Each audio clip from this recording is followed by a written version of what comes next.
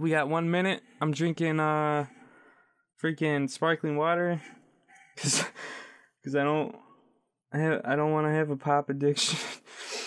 And it's blueberry pomegranate. Here you go. Now you know too much about me. Hello.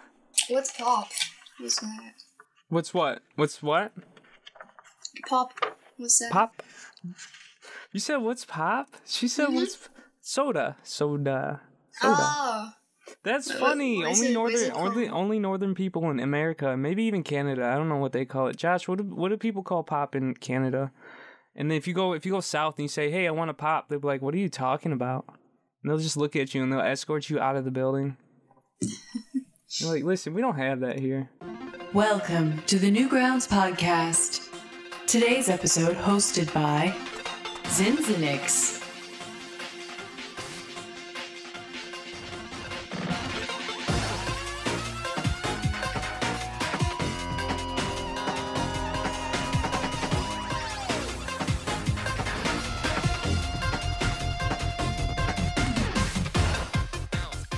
Hello everyone, welcome to the Newgrounds podcast. Today I have a very special guest with us. Her name is RebeccaDoodles. Hello. Yeah. Introduce yourself, RebeccaDoodles. Hello, I'm RebeccaDoodles. I'm an animator, voice actor, artist, all of that, From All of that, all the cool stuff that you wish you were, that you wish you could do too. It just takes years of shit posting and animations and not giving up. That's all it takes, I think. And lots also of fan art. And laying on the floor. I've seen Rebecca's like, here's a picture of me. And she posted a picture of herself just like laying on the floor face down. And it's like, that's relatable. That's really relatable. I have some information about RebeccaDoodles. She was born June 24th, 1993. She's 24 years old. She lives in Germany, but also inside darkness. She's educated. I don't know if you're still a university student. Are you? I'm still a university student, yeah, but I think you got the date wrong. Did I? When were you born? 1997. 1997? I thought you turned 24 this year. Am I wrong? Hold on. Oh, no, you're right. I'm an idiot. That's your own birthday. Yeah. I'm stupid. Listen, we're starting this podcast off right, okay? Hold on, let's redo that. Okay. June 24th, 1997. Educated. She's still in university. Have you been in university for like 2 years, or how much more school do you have to do? I was supposed to graduate this year. Or last year, depending on it, but COVID hit, so it's I've still got to do internship, so that's gonna take a bit to get in these times. Oh man, what did you go to university for? Communication design. Communication design. What is communication design? It's like graphic design or art, but that had a baby, and they also teach you how to manage money to some degree. I see. And there's no animation courses, so you've just been a self-taught animator. Well, they have, but the really good animation teacher or professor they had before, he died before I joined university, so that's great. Just before you were gonna learn animation. Yeah. He died. We should resurrect him. Any necromancers in chat? Can we resurrect the old professor?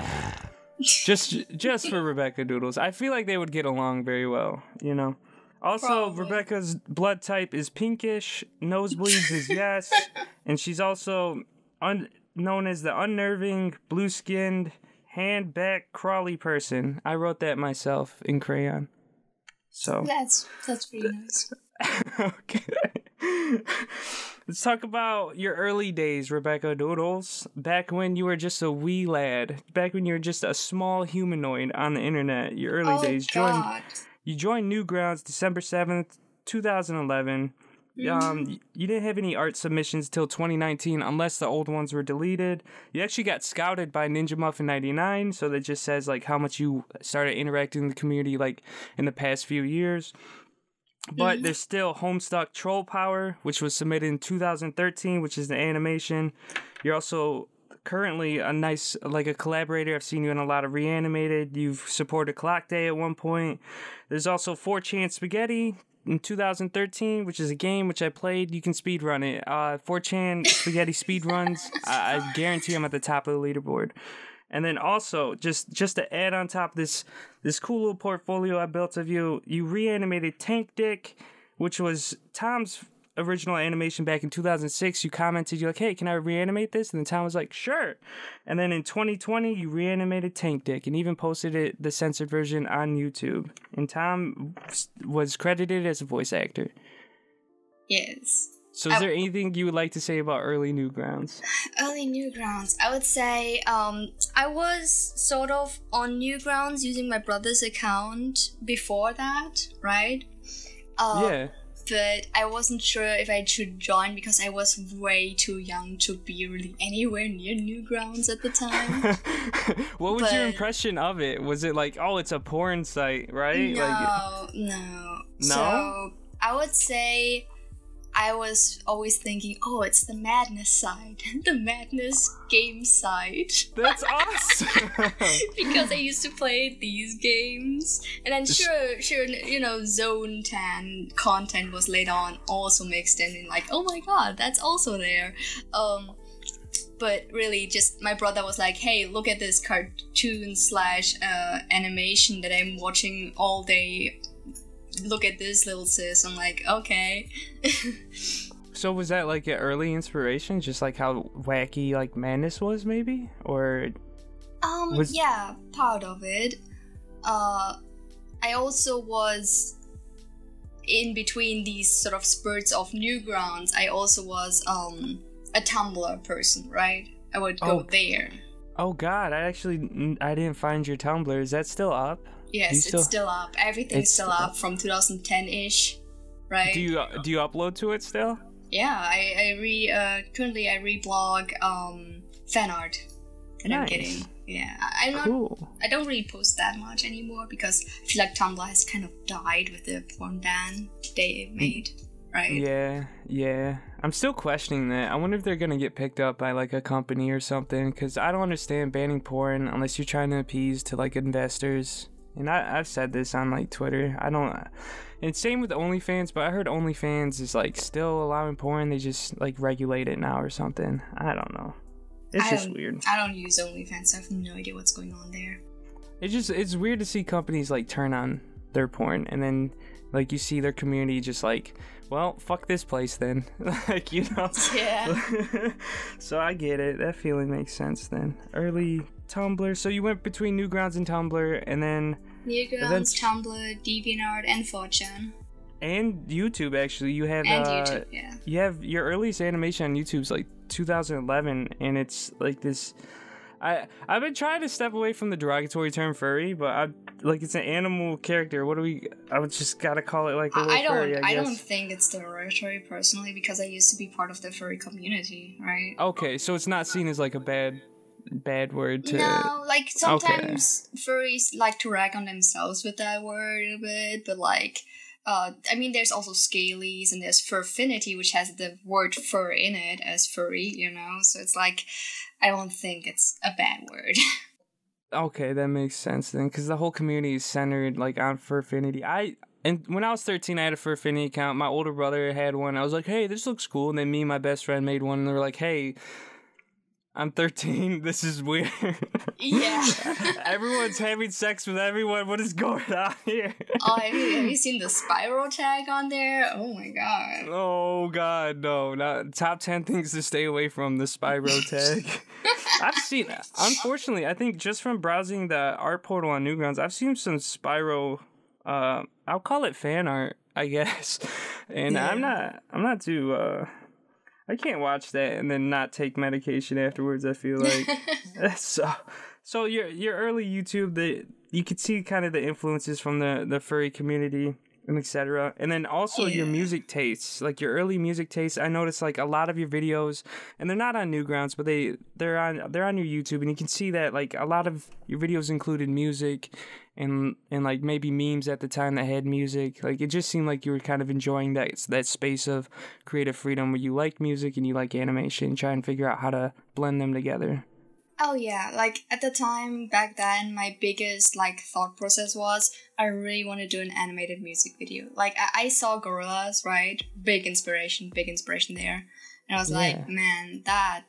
It also helped me through like my teen years quite a bit. The Gorillas music. I know it's a bit edgy looking back now, but it just sort of was like this cynical but also helpful, like or hopeful music, right?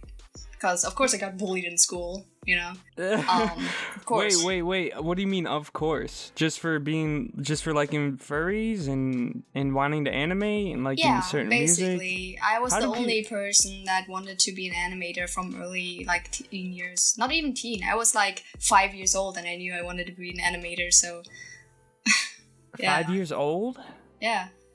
How do you make a big brain decision like that at 5? What inspired you in that way? Are your parents, are they involved in art of some form, or was it cartoons?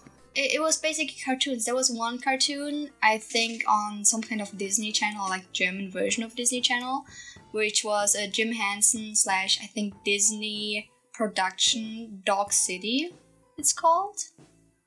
Okay. And it's a very old cartoon, but it shows basically this hand puppet that is an animator, and you see like the easel and like the place where he draws the animations, and on the animation paper, the Disney production is they animate the figures on the paper like they're talking to the dog puppet who's the animator, and it's really nicely done.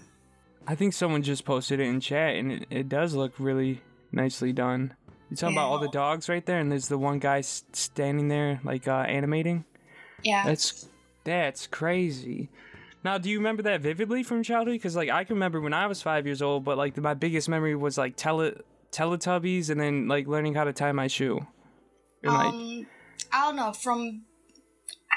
I can't really tell. Like, yes, it's very vivid in my memory, and I know a lot of things from my younger years. I also sort of escaped, even as like 6 years old when I just got into school. I remember just being very infatuated with all of this stuff, and I can clearly remember loving Disney shows like Gummy Bears in their old, old style without any digital means, right? Where they had like this really fluent animation, especially in the intro. I don't know, I just saw it and was like, I want to do that. That's wild. And then eventually your parents knew that's what you wanted to do, I guess? Because soon they catch on, right? They start buying you, like, arts and crafts, and they're like, oh, my daughter's gonna work for Disney, or something. I got my first drawing tablet when I was, like, 11 years old, so, yeah. I would say someone who got bullied, like, as yourself, you still were, like, really personable. It always seemed like, if I look at everything on your early YouTube page, it just seems like you're always reaching out to your community, or at least, like, trying to talk to them. Because you did your Die Anywhere Else cover. That was you just singing, like, the music, which is a cover of a song for Night in the Woods. And that's just cool. I didn't sing that. I animated that. Oh, you animated it. Okay. There's a link or credit, I'm pretty sure. Ellen Marie, I think, was the person who sung that. And I thought that was really cool. And I felt, connected to that as well. So that's why I animated it. Now, do you play guitar? Because I think I saw a video I play a bit of ukulele. I tried to play guitar, but I'm too small of a person to really play the big guitar. So, I'm 4'9", so my hands are tiny. 4'9", RebeccaDoodles. Tiny, compact. You can fit her in a suitcase. Go get her now. Go. She's in Germany. Grab her. She's too precious. That's awesome. Ukulele. When did you pick up ukulele? Just recently, really.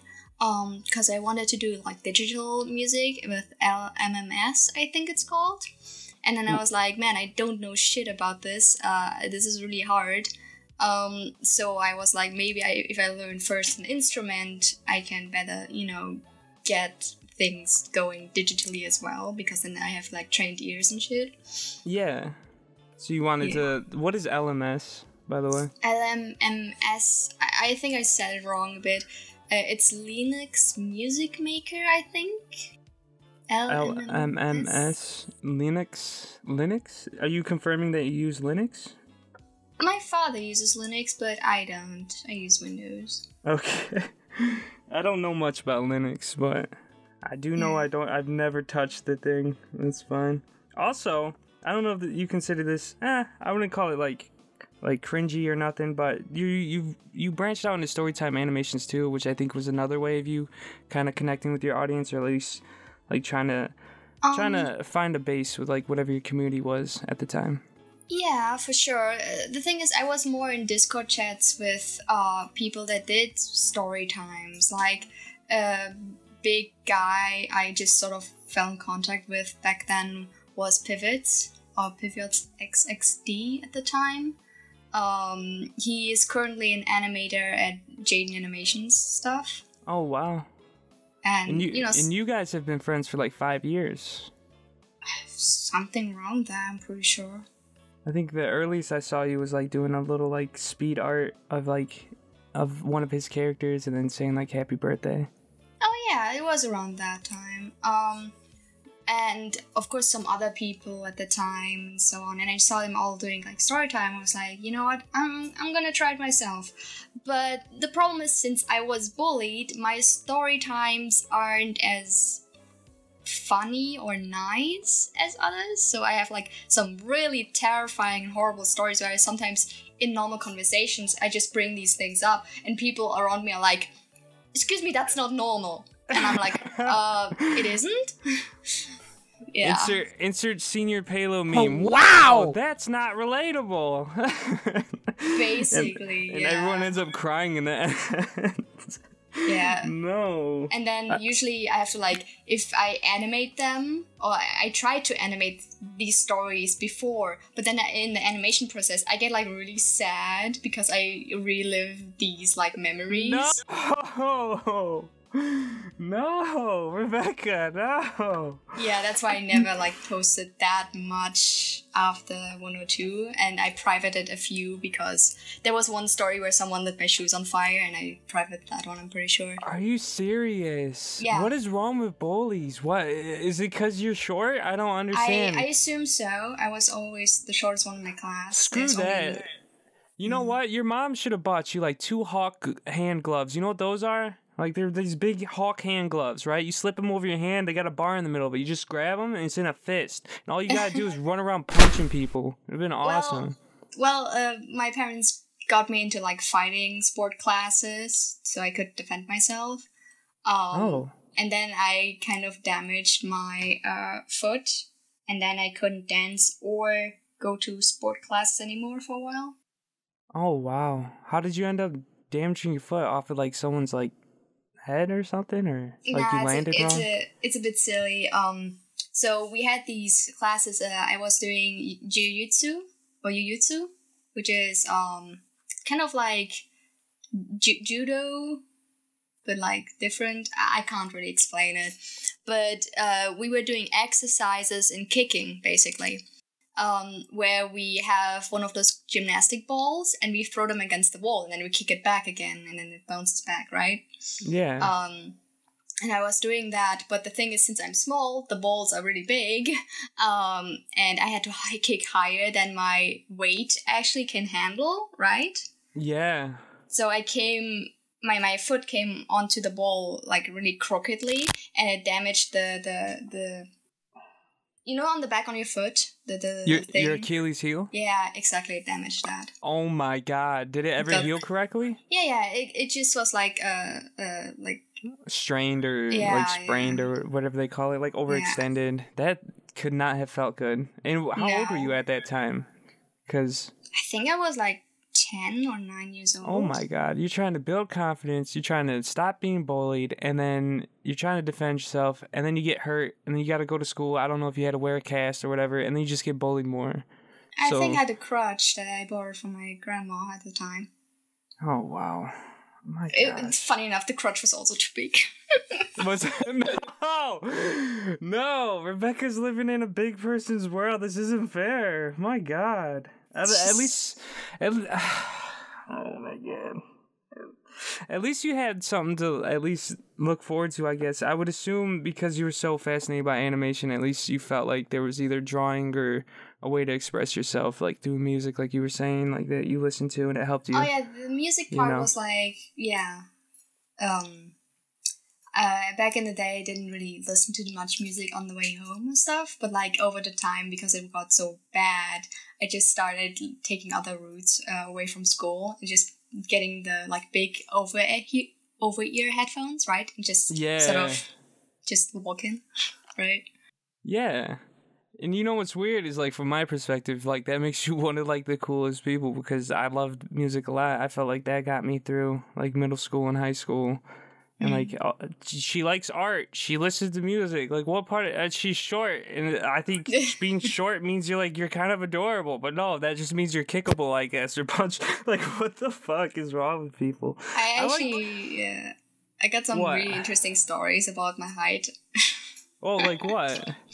Okay, I also used to do cosplay. As what? What would you cosplay as? I would cosplay different things, like Vampire Nights, that one girl, I don't remember her name, it's been a while. Then I would cosplay, I used to fursuit because the whole furry thing. So I was in the fursuit of Apple Bloom from My Little Pony. Yeah, hell yeah! And Rebecca. Because I was at the fursuit, and I had different fursuits, right? I had like an OC, I had like the My Little Pony thing, and I had another OC. And because people just saw tiny, fluffy, walking creature at convention, they thought it'd be funny if they just pick me up and carry me around like a big teddy bear. Oh my god, no! And it happened more than twice. Like, strangers, I'm giving strangers advice, okay? If you see someone, they're short, and you're like, oh, they're pickable, and you're just gonna walk up and just, like, carry them around, that's fucking kidnapping. Don't fucking do that to someone. That's not cool. My god, Rebecca needs bodyguards just because she's 4'9". What does that say? We live in a society. What the fuck, man? God damn it. Oh my god, cosplay's cool though. Like it just seems like you had a way that you just want to express yourself, and I'm glad it didn't dampen your demeanor or like make you want to stray away from like who you believe you are as a person. And oh no, it's I also, when I was smaller, my family was like the best people to like lean on to, right? They're like just amazing, and they sort of taught me how to like get through these things without having a grudge, really. Really? Yeah. So your parents were your support group? Yeah, so. That's beautiful.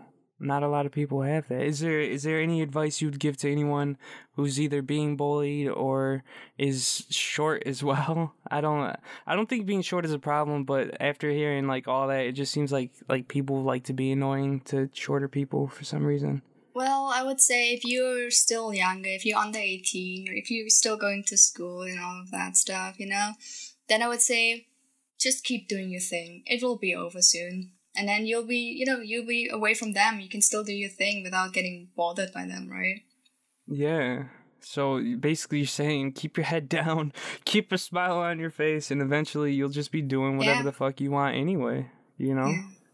Because we had a class reunion a while ago, and they were out of school at least like 5 years at that point, and so we met up at like a bar, and someone pulled me to the side at one point and actually like apologized to me for all the shitty things they've done. And they were like, serious? Yeah, they were like, we didn't treat you like a human.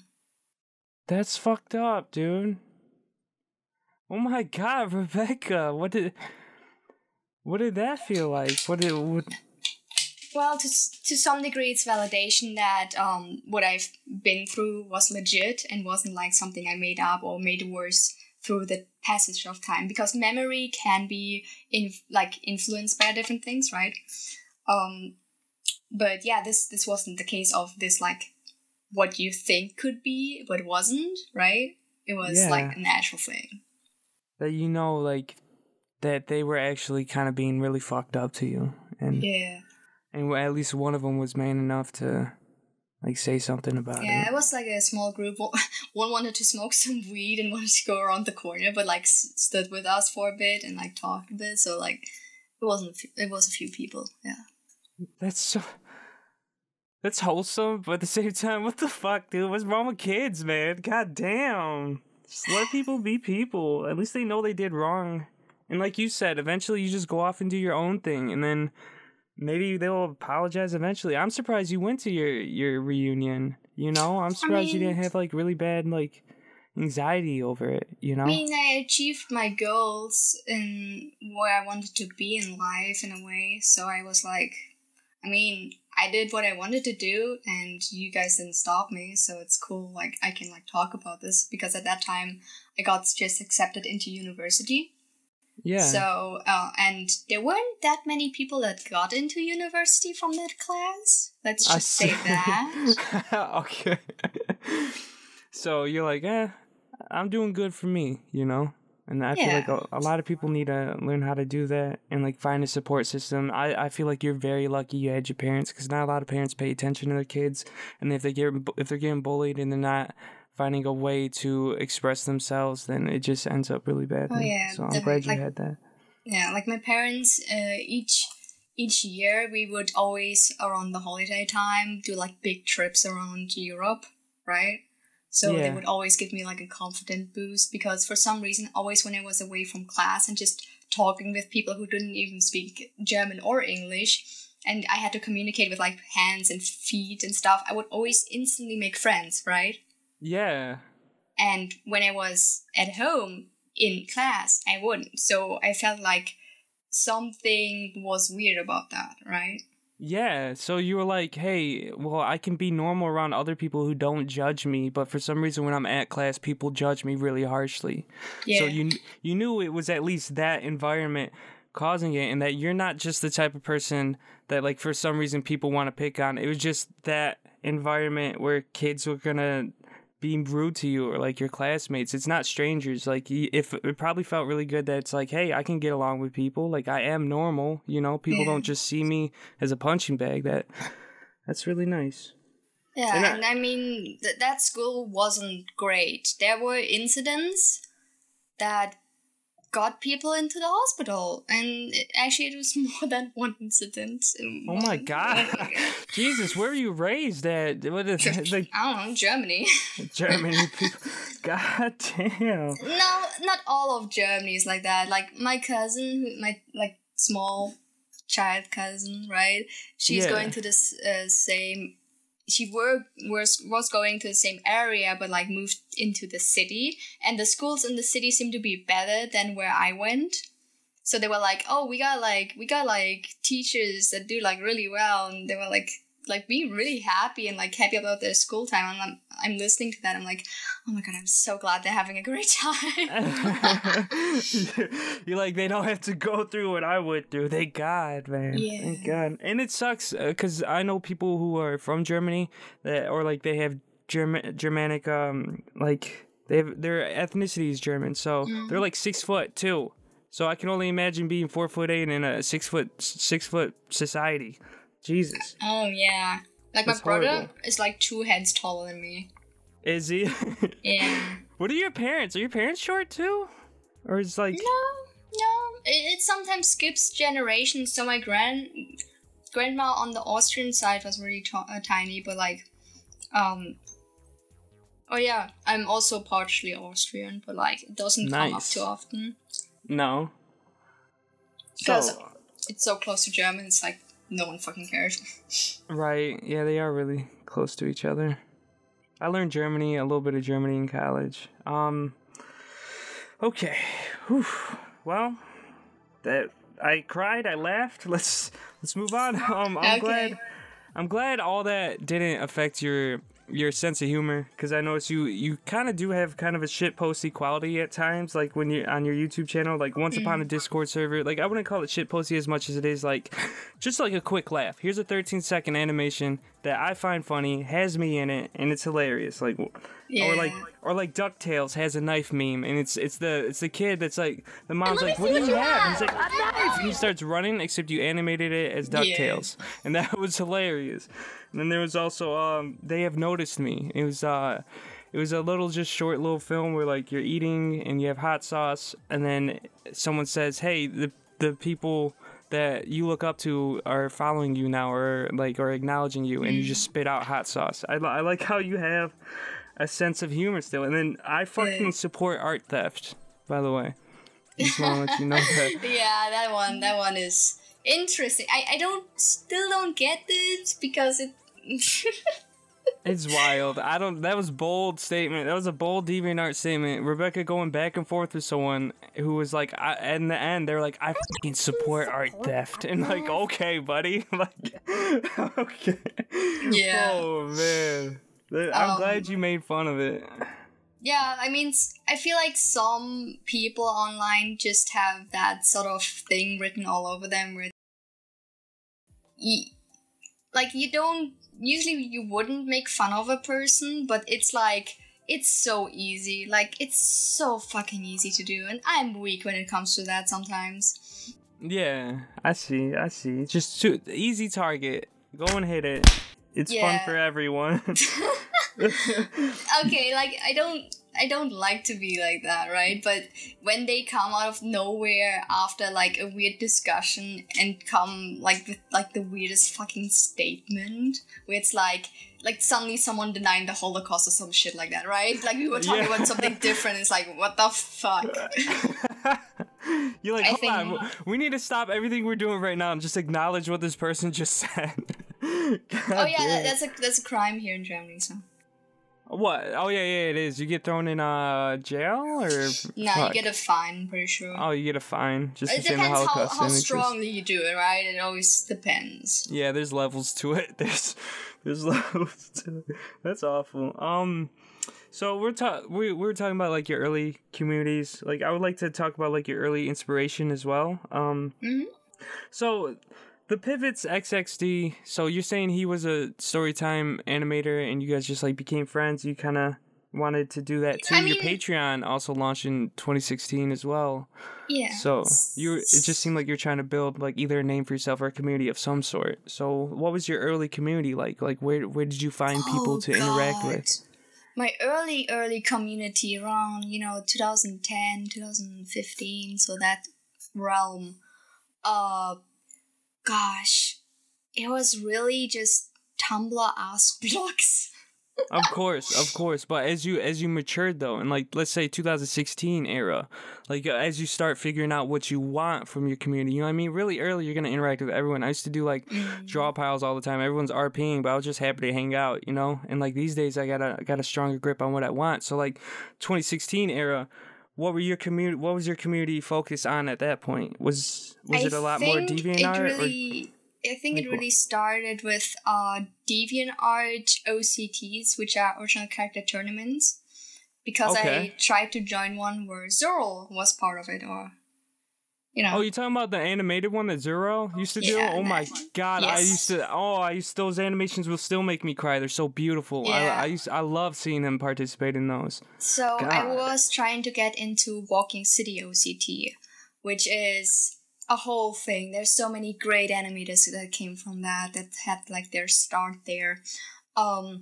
Where they would, have different comics or animations betting people against each other or character against each other.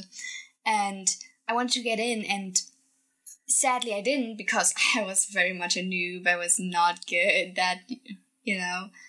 People could still understand my comics, but they weren't anything special. It was very much still the Warrior Cats furry sort of look with slight influences from My Little Pony. Oh my god! Yeah, we were gonna let you in, but we see the My Little Pony influences a little bit. We just think you need to. Oh no, it just wasn't well done. It was I see. All over the place, quality wise. So they noticed you were still developing, basically. Yeah, basically. Still got some time to go, I guess. So that's the community that you kind of wanted to embrace then was like interacting with other animators and having characters, right? Yeah, basically, so I could learn. I would learn from other people. Like there was someone called Basil or something. Fuck, I'm sorry if you hear this, but I think I said your name wrong.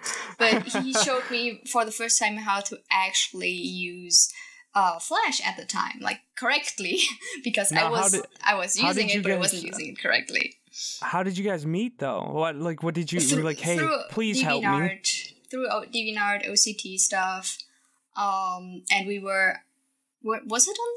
I think either Discord or Skype, because around that time Discord was like there was like this switch. I'm pretty sure. So we would like talk, and he was like, "Oh, you actually can make symbols in Adobe and in Flash." I'm like, "Oh, you can? Oh." And then your mind was blown. You're like, "Oh my god, there's so much I can do with this." I like that. People helping each other out. I'm looking at you, chat. Freaking to help someone out today. If you don't, Rebecca will know, and her OC will like appear in the darkness and just stab you in the chest.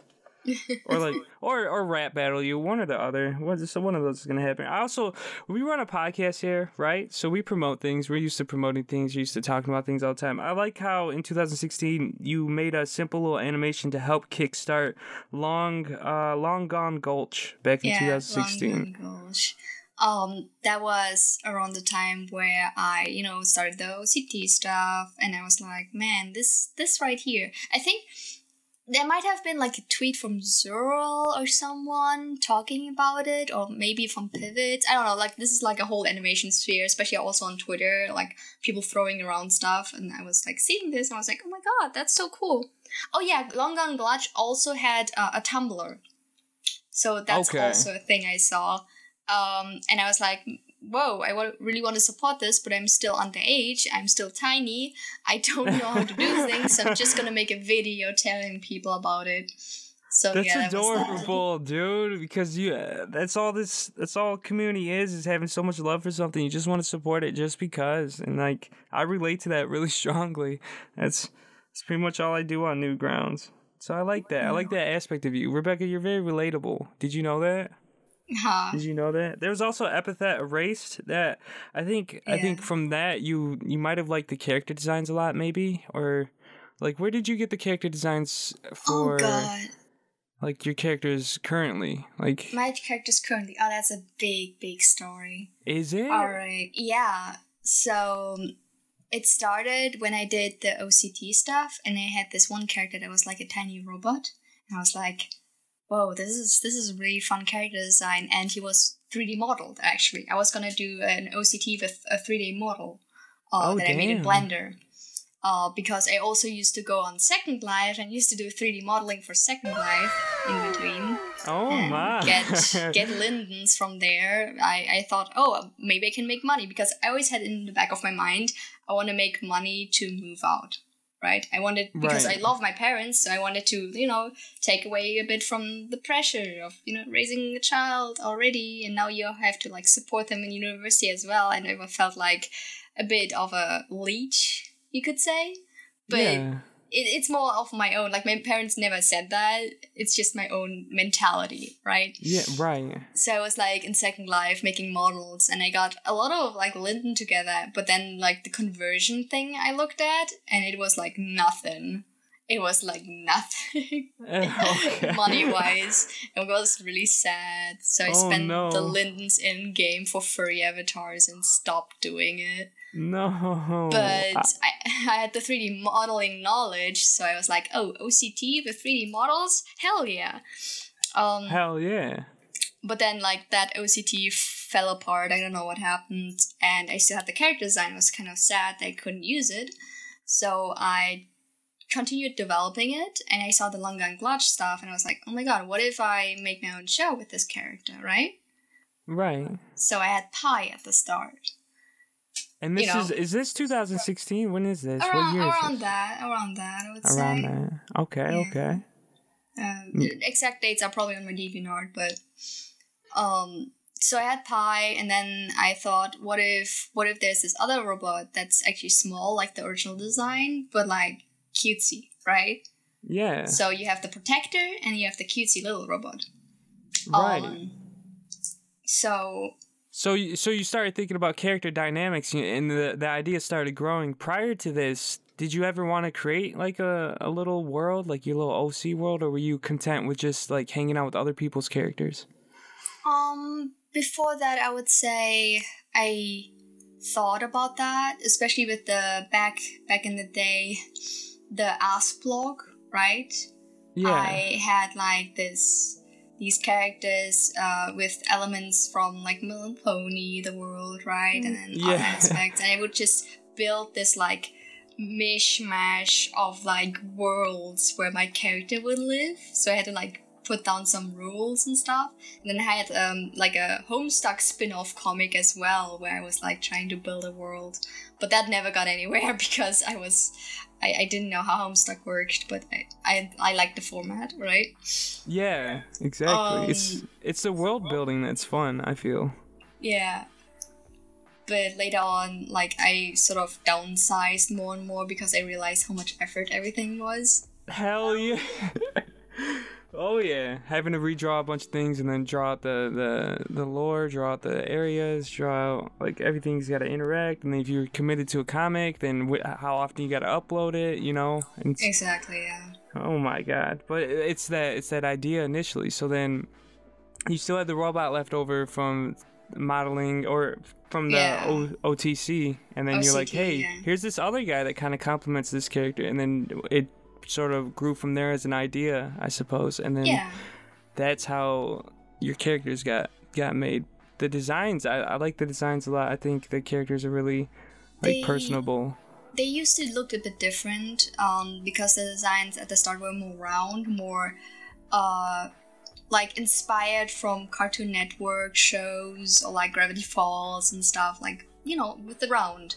And then I was in a voice chat with very much later on, where I was already in the animation stages / animatic stages. I was in a voice chat with Unknown Spy.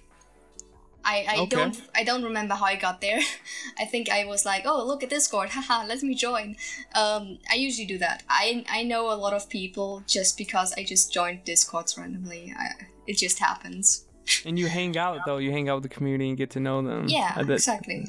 You're for someone who was bullied. It's bullshit because you're very like relatable and like personable. I like that. I really like that about you. Oh, thank you.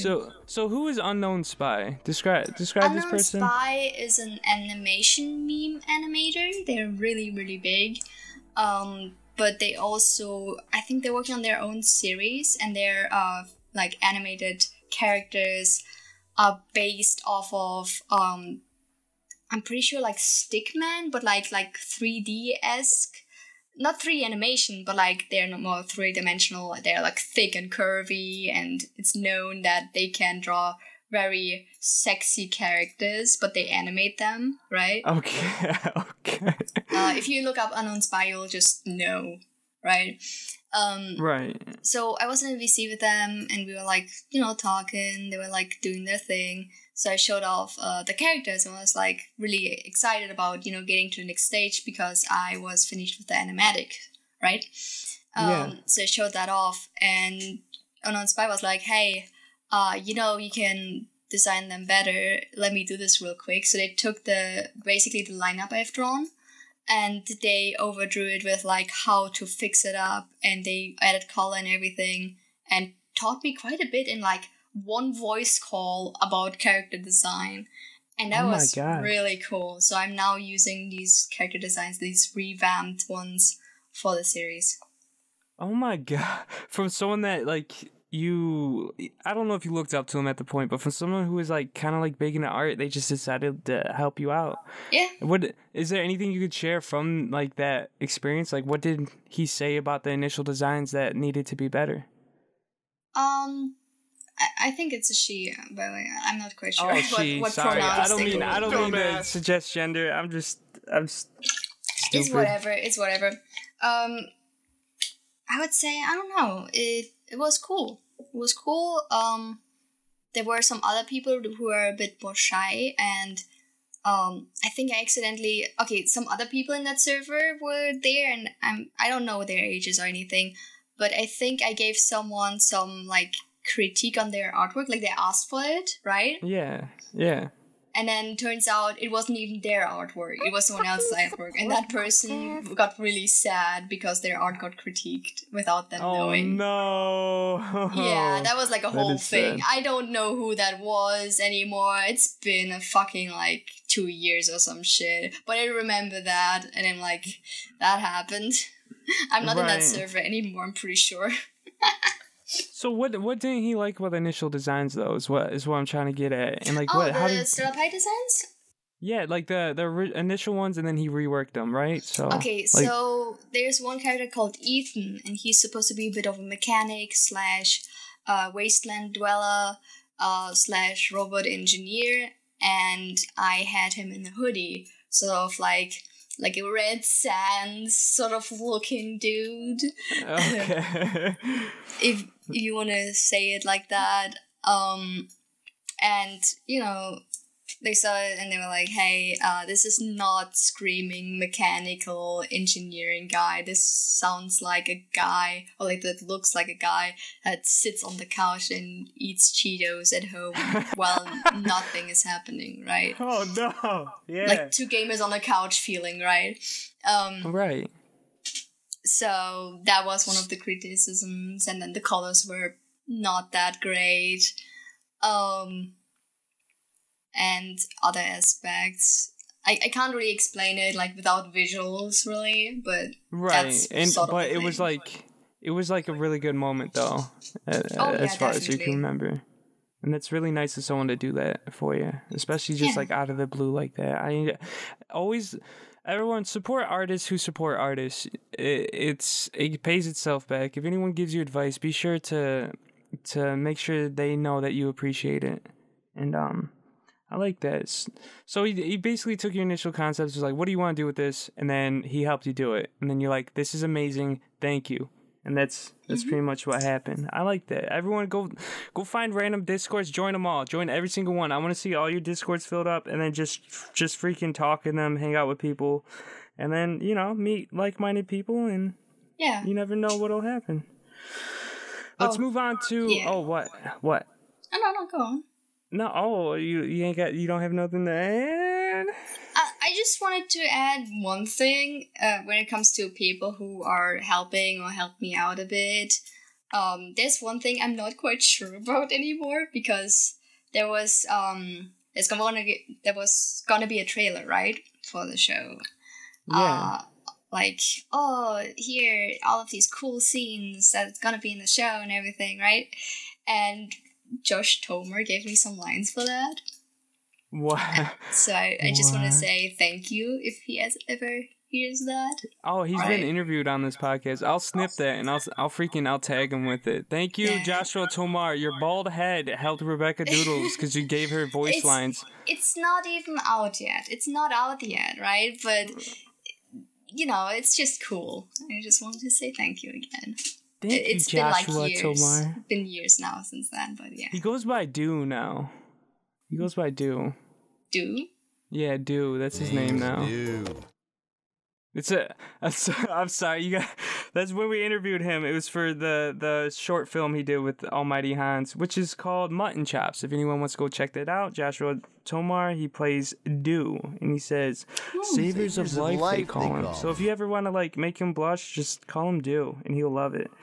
All right, we're gonna move on though. We're gonna go to something else I find like really important about you. Mm-hmm. We're gonna talk about your persona transformation over time. And I feel like this also plays into how I feel you reach out to the community and how you kind of put your personality out there. You try to interact with others. Also, I want to warn you that we have 12 minutes left, but we can go as long as you want. It's up to you. I have a lot more to ask you, but I'm just going to warn you. I'm just going to say that now. You know, you're welcome to stay as long as possible, but I'm not going to force you to stay here. So we'll talk about what? Oh, it's just the meds kicked in. I'm good now. If anyone wants to be on the podcast, bro, you gotta take meds before you talk to me, and you'll stay here all day with me. Trust me. Other than that, I'm intolerable. I'm just kidding. Rebecca took medication because she's not feeling good today, and it's just kicked in. So everyone, can I get a clap in the audience? You know, we're doing good. We're doing great today. We finally reached the 3/4 point of the show, and I'm asking RebeccaDoodles about her persona transformation. So, you know, I saw your me.mp4 animation on YouTube.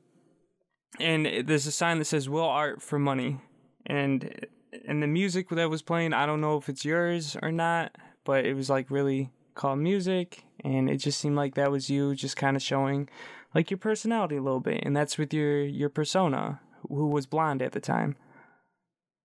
So, is there anything you can say about early RebeccaDoodles? Early RebeccaDoodles, the character, I guess. Yes. It was basically just me, and if I had a different clothing on that day, I would just change up the clothing on my character, really. Oh, nice.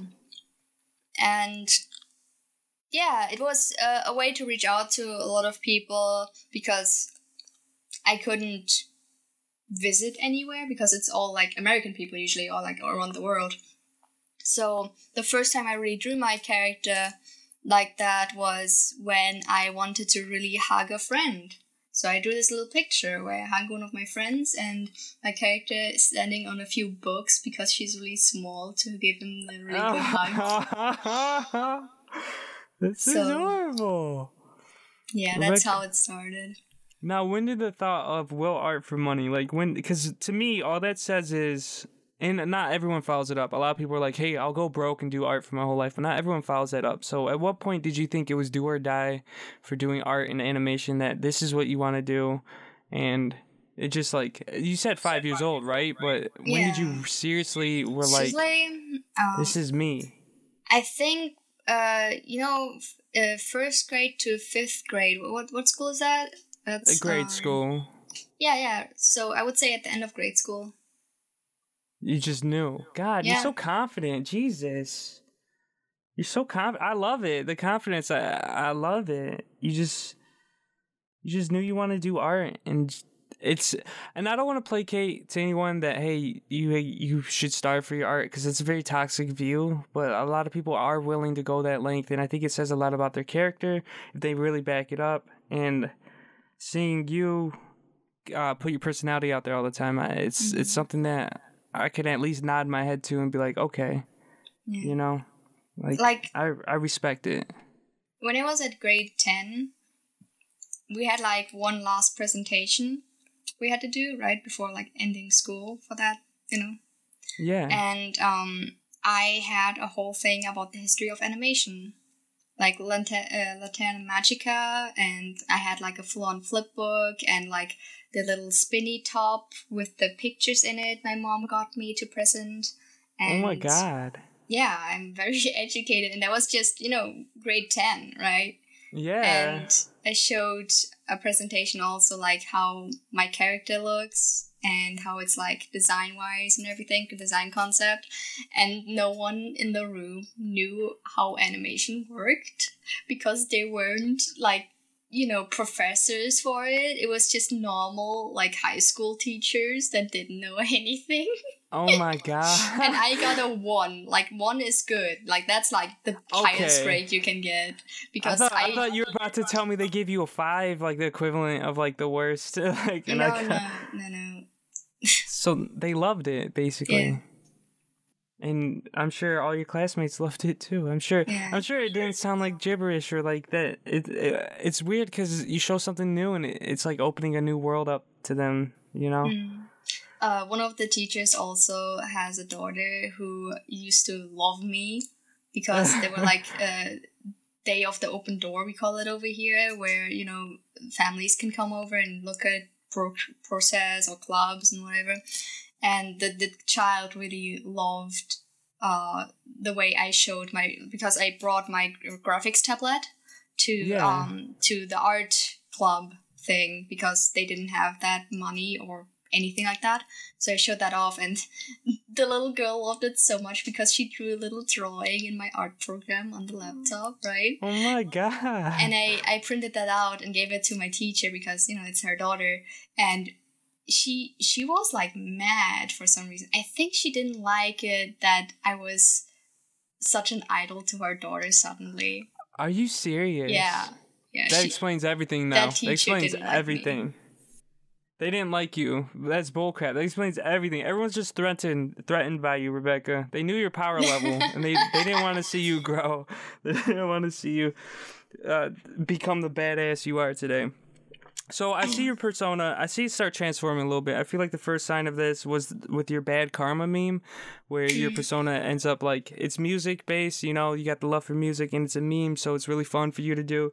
And she's going through like the beats or whatever, and then she ends up with blood on her and she's looking kind of like crazy.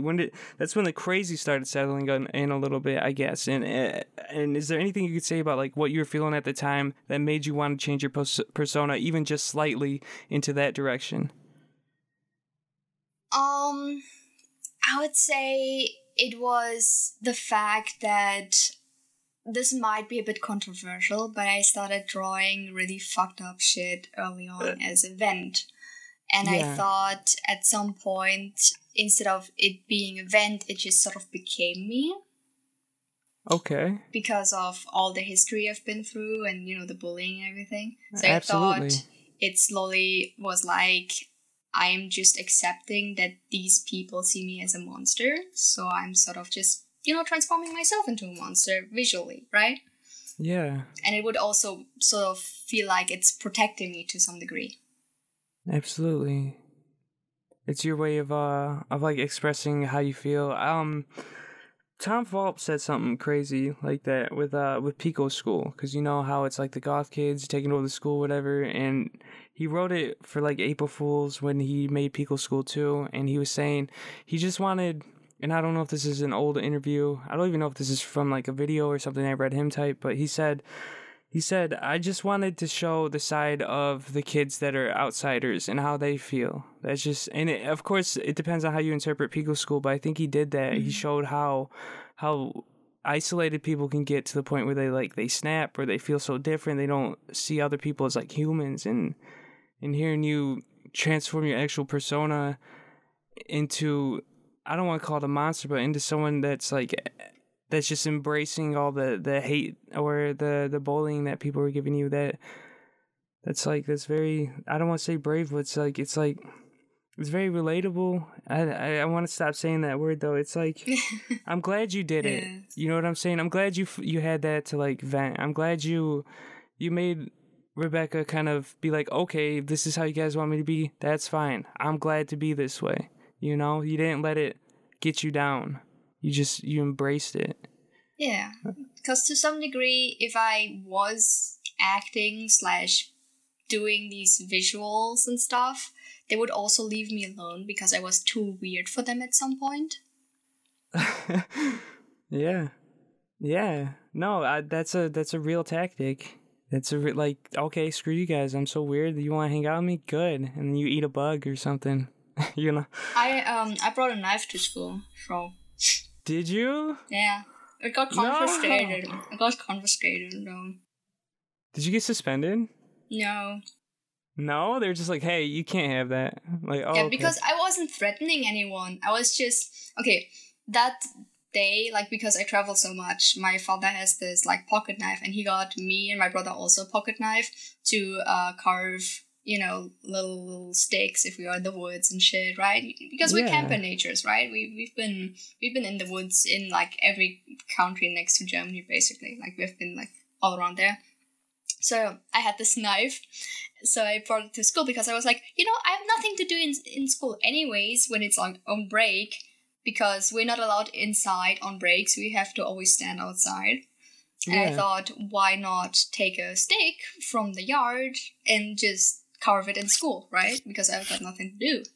Oh, man. And no friends to hang out with, right? So I was like, why not? And then I also felt sort of good about just showing I know how to handle a knife, and so they should know about that. Yeah. Sharpening a steak, making direct eye contact. Exactly.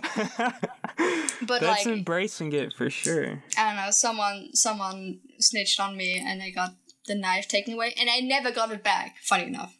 I never got sucks. it back. You know what? I have a very fond memory of the first time my father ever handed me a pocket knife, and I was like maybe 12, and I thought it was the coolest thing ever, you know?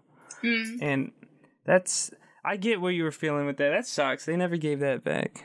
And that explains why your persona likes knives too, I guess. I suppose. Yeah. Just absorbed all that information and actually transformed it into your person. I mean, I'm surprised you didn't get suspended. Oh no. Honestly. I don't think I ever got suspended. I've been a weird kid to a degree, but I didn't do anything wrong, right? Right. Like, I visually dressed differently. I never was really feminine. I was like, fuck this shit. T-shirt, pants, I'm good. Why do I need makeup? This shit icky, yucky, ew. And it takes time. Hello, I don't have like 1 hour to spend instead of taking more sleep in, right? I'm drawing and animating at night, and I need my sleep after, right? Yeah. You're like, I'm doing whatever the fuck I want. Screw you guys, man. Yeah. I know someone who brought a knife to school, and this isn't from my own childhood. It's like my uncle's girlfriend's son. He brought a knife to school and he got suspended for 8 days. It was like a butterfly knife, and he showed one person, and then they snitched on him. So don't bring a knife to school because you're gonna get snitched on. There is that one person that's just gonna be like, screw you. They're too cool with the knife, or they make me feel weird because they haven't. I'm just gonna say something. Yeah, but the weed kids got never snitched on, right? They always like were in one huddling corner trying to have the backs to the outside so no one can see what they're doing inside, right? Of course. They're smoking weed there. You can always smell it, right? But like, of course. But they're the cool ones. Oh, they're the cool weed smoking kids. We're not gonna tattle on them. Let's just pick on Rebecca until she has another nosebleed. Like, Jesus. Fuck. Yeah. And then I finally saw your skin color turn blue. Well, it's not blue. It's not blue. It's white. What? Wait. What? Oh, it's like pale. It's like a. Yeah. It's like a. So the blue part is more the shadow, really. I like to color the shading in my drawings, but if I do a quick color without shading, it usually is just white. Okay, that makes sense. I was drawing your like little birthday thing, and I was like, what color is her skin? I just like started choosing blues. I'm like, none of this looks right. She looks like she's like part Smurf or like something, like a lizard or something. So it did turn into like a really pale like white. Is what it. I guess that makes a lot more sense. But I saw that finally like take transition. You just enjoyed like that color. Like you just, because you went from like blonde hair, normal skin color to blue hair, red eye, like pinkish eyes, like everything just kind of transformed. And I saw it the first time in like the top 10 worst YouTube channels is what I saw it in. Yeah.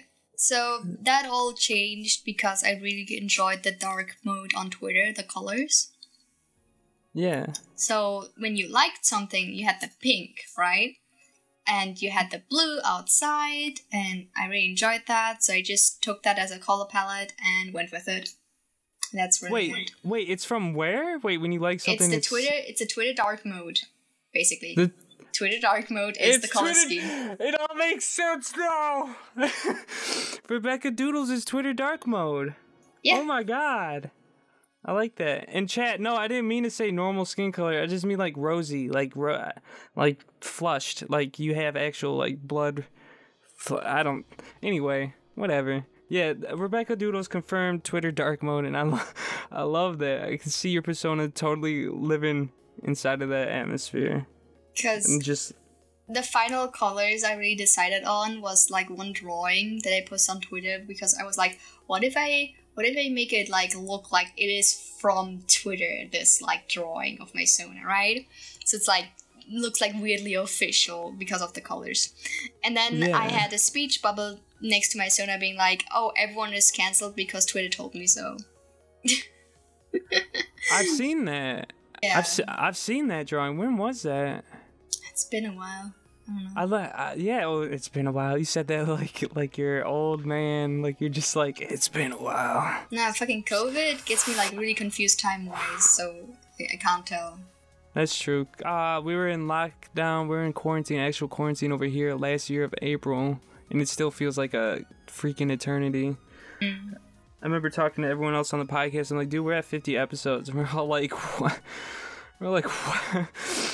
Oh my god, and time is ticked. But I liked your like little edgier versions of yourself. I've seen a lot of like comics where like it's actually playing on how Twitter culture is, and like, oh, I'm complaining about something, and then maybe your OC's like, okay, well, why don't you fix it? Or no, someone was like, hey, you're this and that, why don't you tell people about it? And you're like, I don't like displaying things just to get attention, or like I don't care. Like it was, it's basically, I like what you represent in not wanting to grab attention. You're just who you are. Like, what am I supposed to do?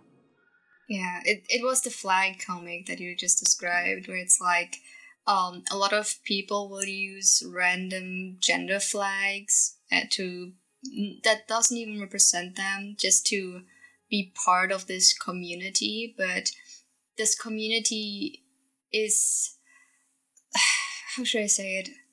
It's very sensitive. And if you don't know enough about the certain topic, you're a very easy target for people who just are out for trouble, really. There's people out there that just will criticize each little pebble. Like, someone gets a Starbucks drink and says, oh, hey, this is a pretty good Starbucks drink. Not sponsored. And another person will be like, I don't like Starbucks because they're homophobic, or something like that.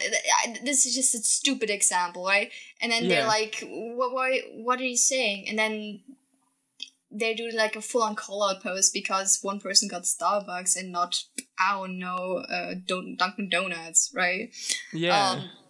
So it's like very silly things that I don't want to be part of. So I'm very not into the mood to be part of this, right? Right. You don't like. I know not all people are like that, but there is this weird teen majority that transferred over to Twitter since Tumblr shut down porn for some reason. I don't know why that happened, or you know, I don't know why they suddenly transfer over to Twitter because of that, because they are teens, right? Oh, Newgrounds got a huge Tumblr surge too. Yeah.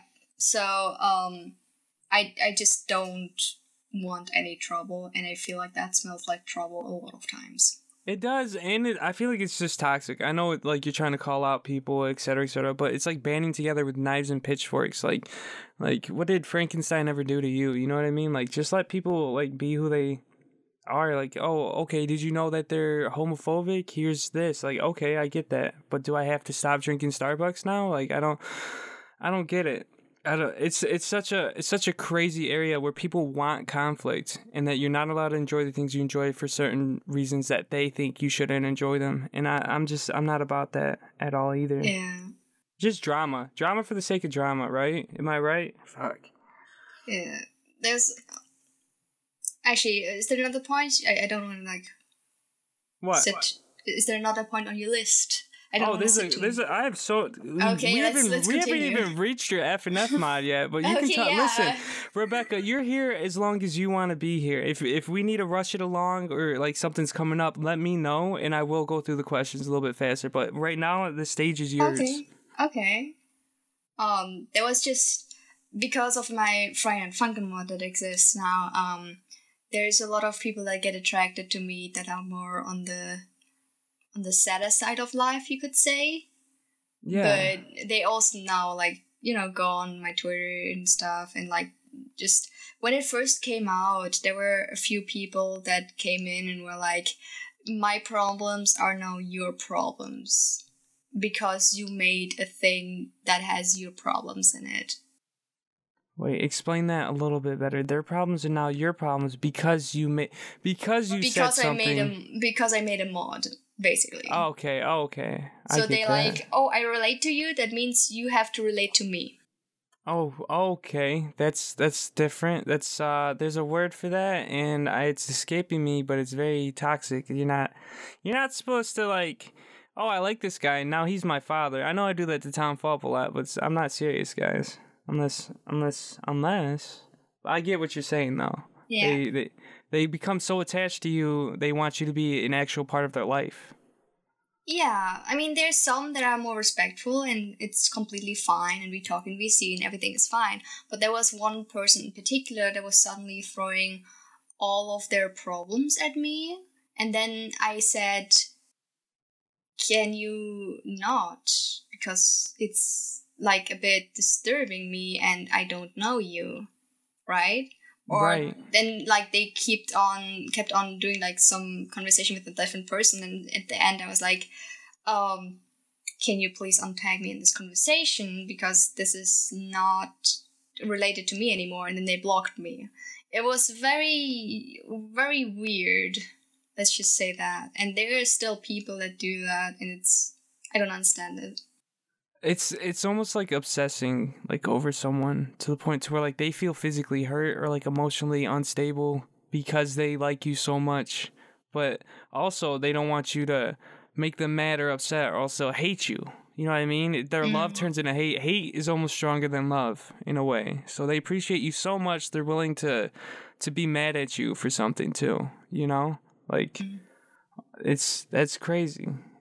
But it's expected. That's what a big fandom does. I can only imagine how many people like message Tom Falp or message like big creators is like, hey, you changed my life now. Now I hate you. Yeah, now I hate you. That's just the normal steps that we take. Keep staying on track with the Sona. You have the male persona. That's it, right? You got RebeccaDoodles and then there's Ben. There's Ben. So Ben was only created because people were confusing my Sona as a guy. So I was like, what if there's an actual version of that? Because at the time, I didn't think Starving Artist was gonna be this big thing. So I sort of was like, if you see the character as a guy, whatever, do what you like, I don't care. Yeah. And that was because I thought, it's just going to be the small thing. But then people were like actually arguing in comments like, is it guy, is it girl? I don't know what's going on. They're going nuts. Like, they don't know how to update the wiki. They're like, oh, God, zoom in, enhance. Is there a bulge in the pants? Is there? They're breaking it down. They're taking the sprite apart. Pixel by pixel.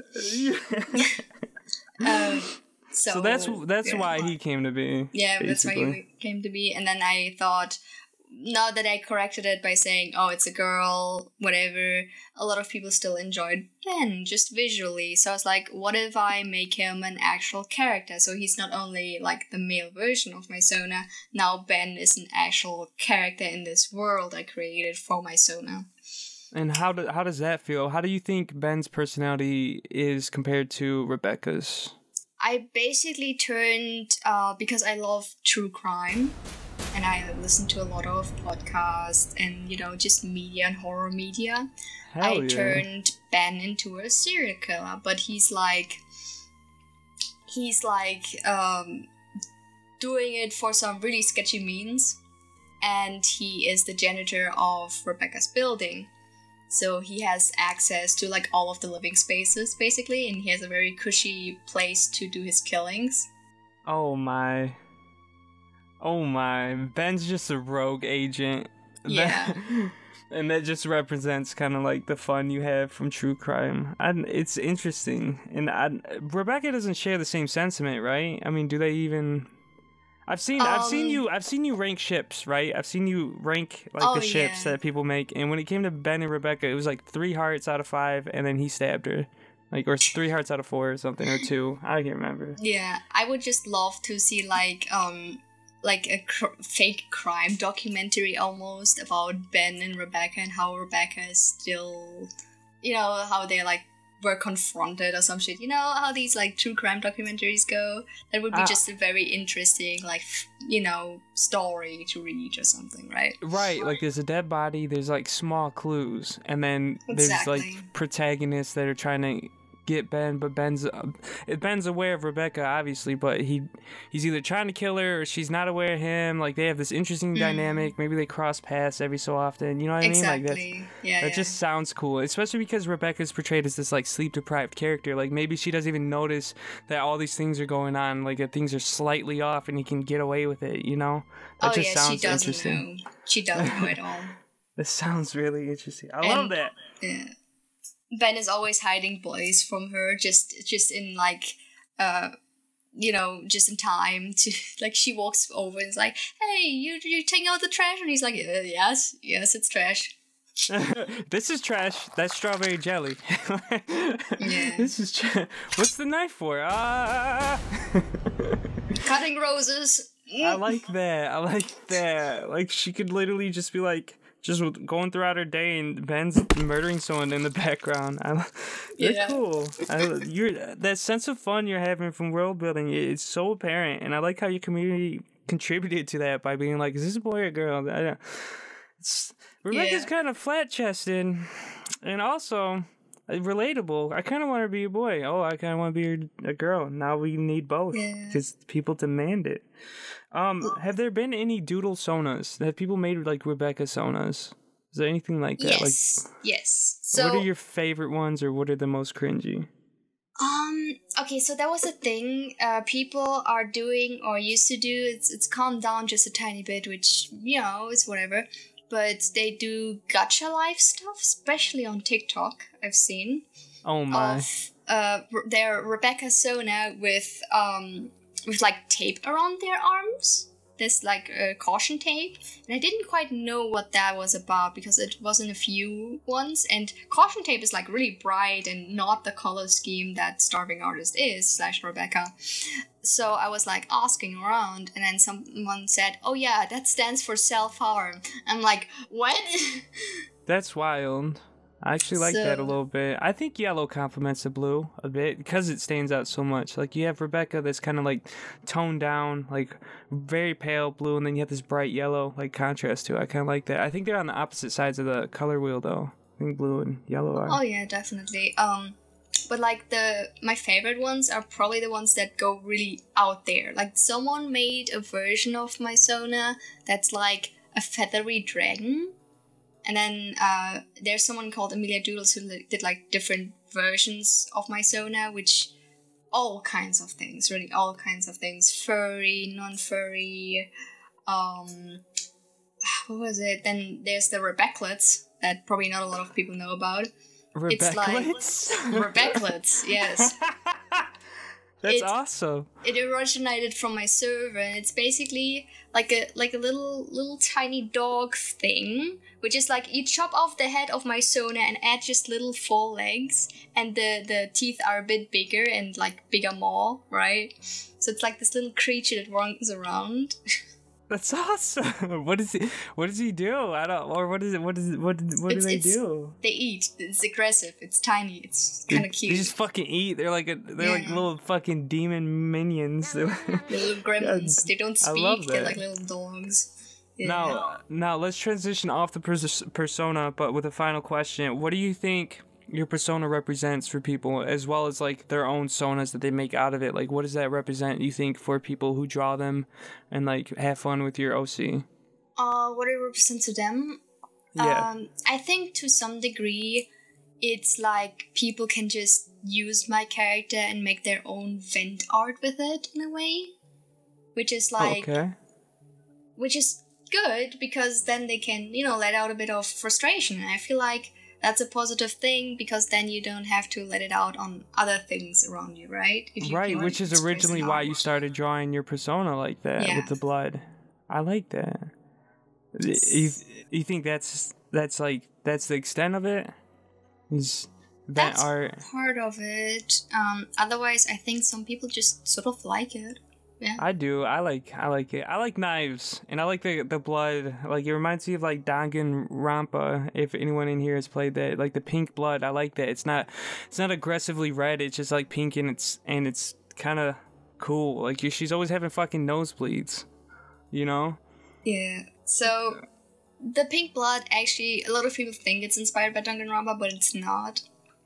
It was inspired by actually.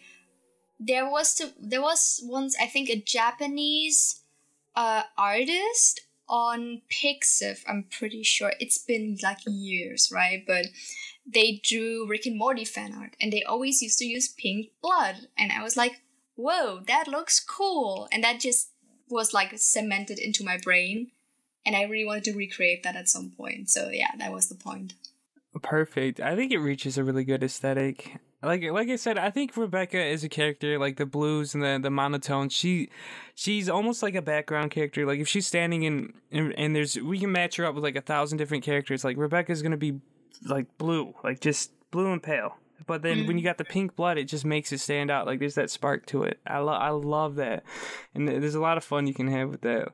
Yeah. Like I liked when I drew you a little like birthday like art or whatever, and when I drew that, I thought it was fun that I could make the icing the color of the blood too, you know, and it just looks like fun. You just so you need to draw RebeccaDoodles to understand how fun it is to color pink blood, because there's a joy to it that I can't explain.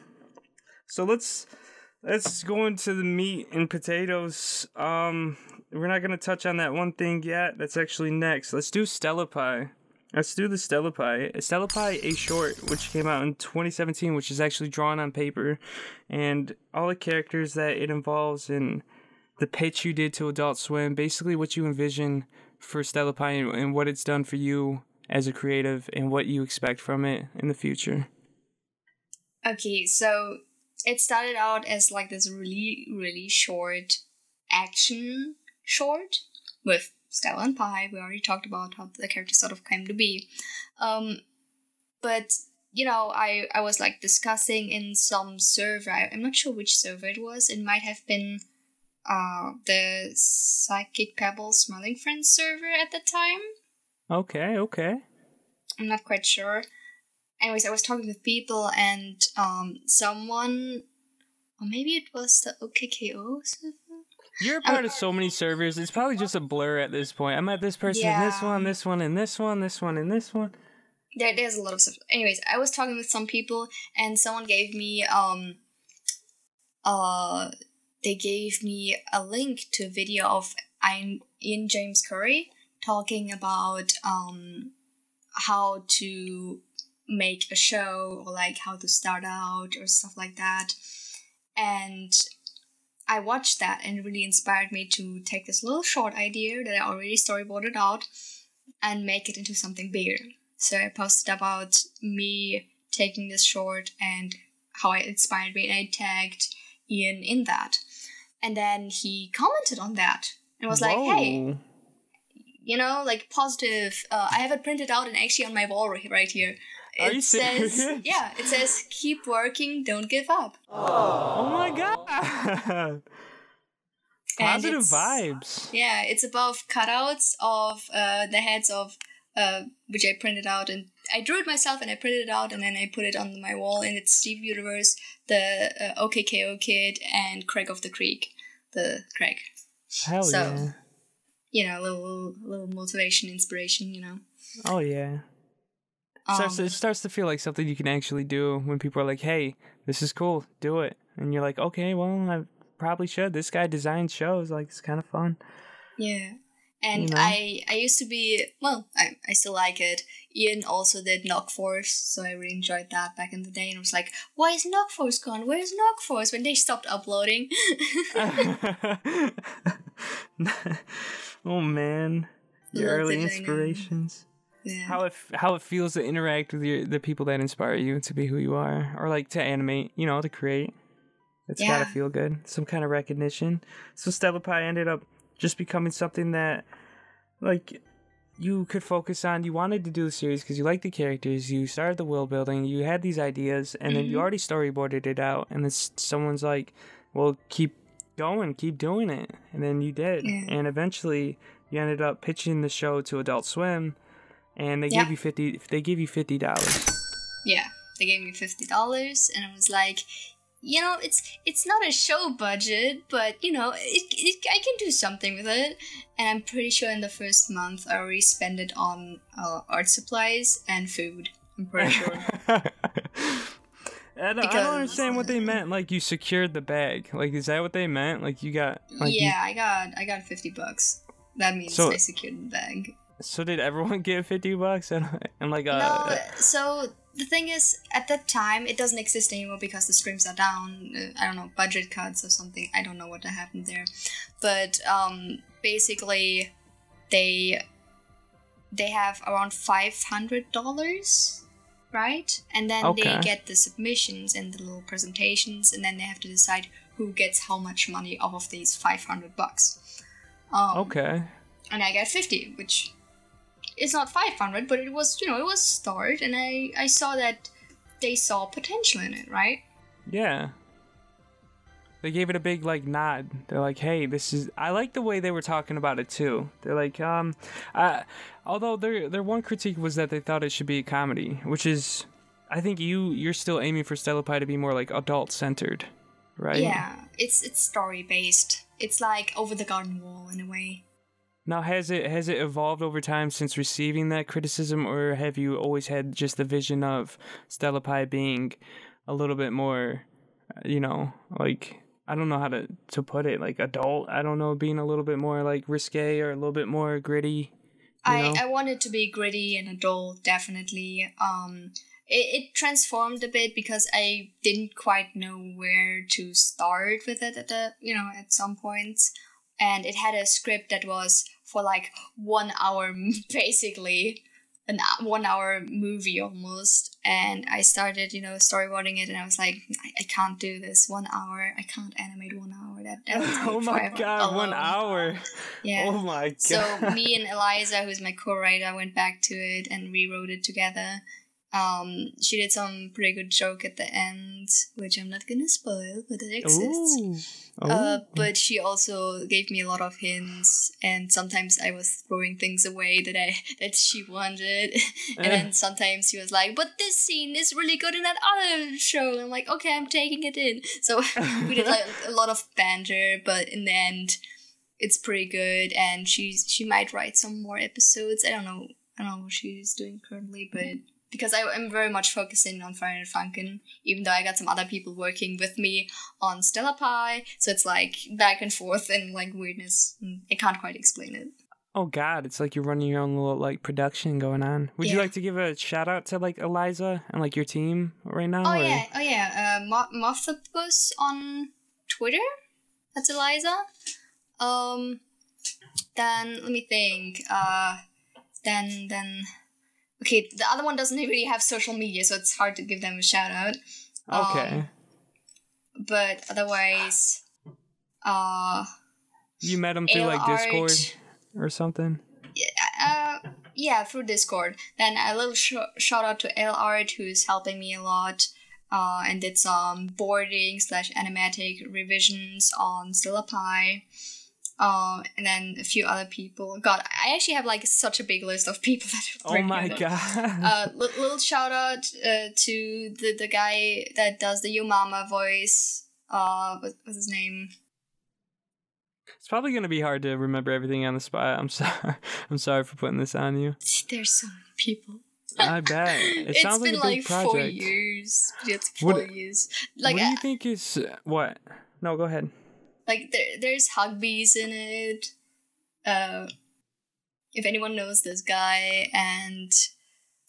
Oh, God. I'm sorry. No, it's fine. I'll let you stew on that. But let's move on to it. Like, what do you think is the end game for Stella Pie before we move on from it? End game. Optimal end game would probably be a complete series with like 15-minute episodes or something. That'd be great, right?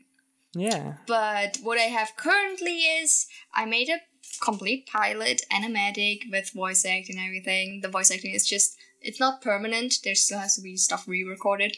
But basically, that will be chopped up because it's 8 minutes currently. That will be chopped up in 2 minutes. And we have these little mini-sodes now. Nice. Right? Yeah. So instead of having one big pilot that I will have to like work on for like at least 2 years still, it will always like come out a few months apart, like 2 months. I'm looking for, right? Yeah. That's what Mick Lauer, Rice Pirate, just kind of does with his series. He chops it up into sections because that way you can release it like in a scheduled fashion. I'm assuming like YouTube is your audience, or like obviously, or maybe you'll post it on Newgrounds too.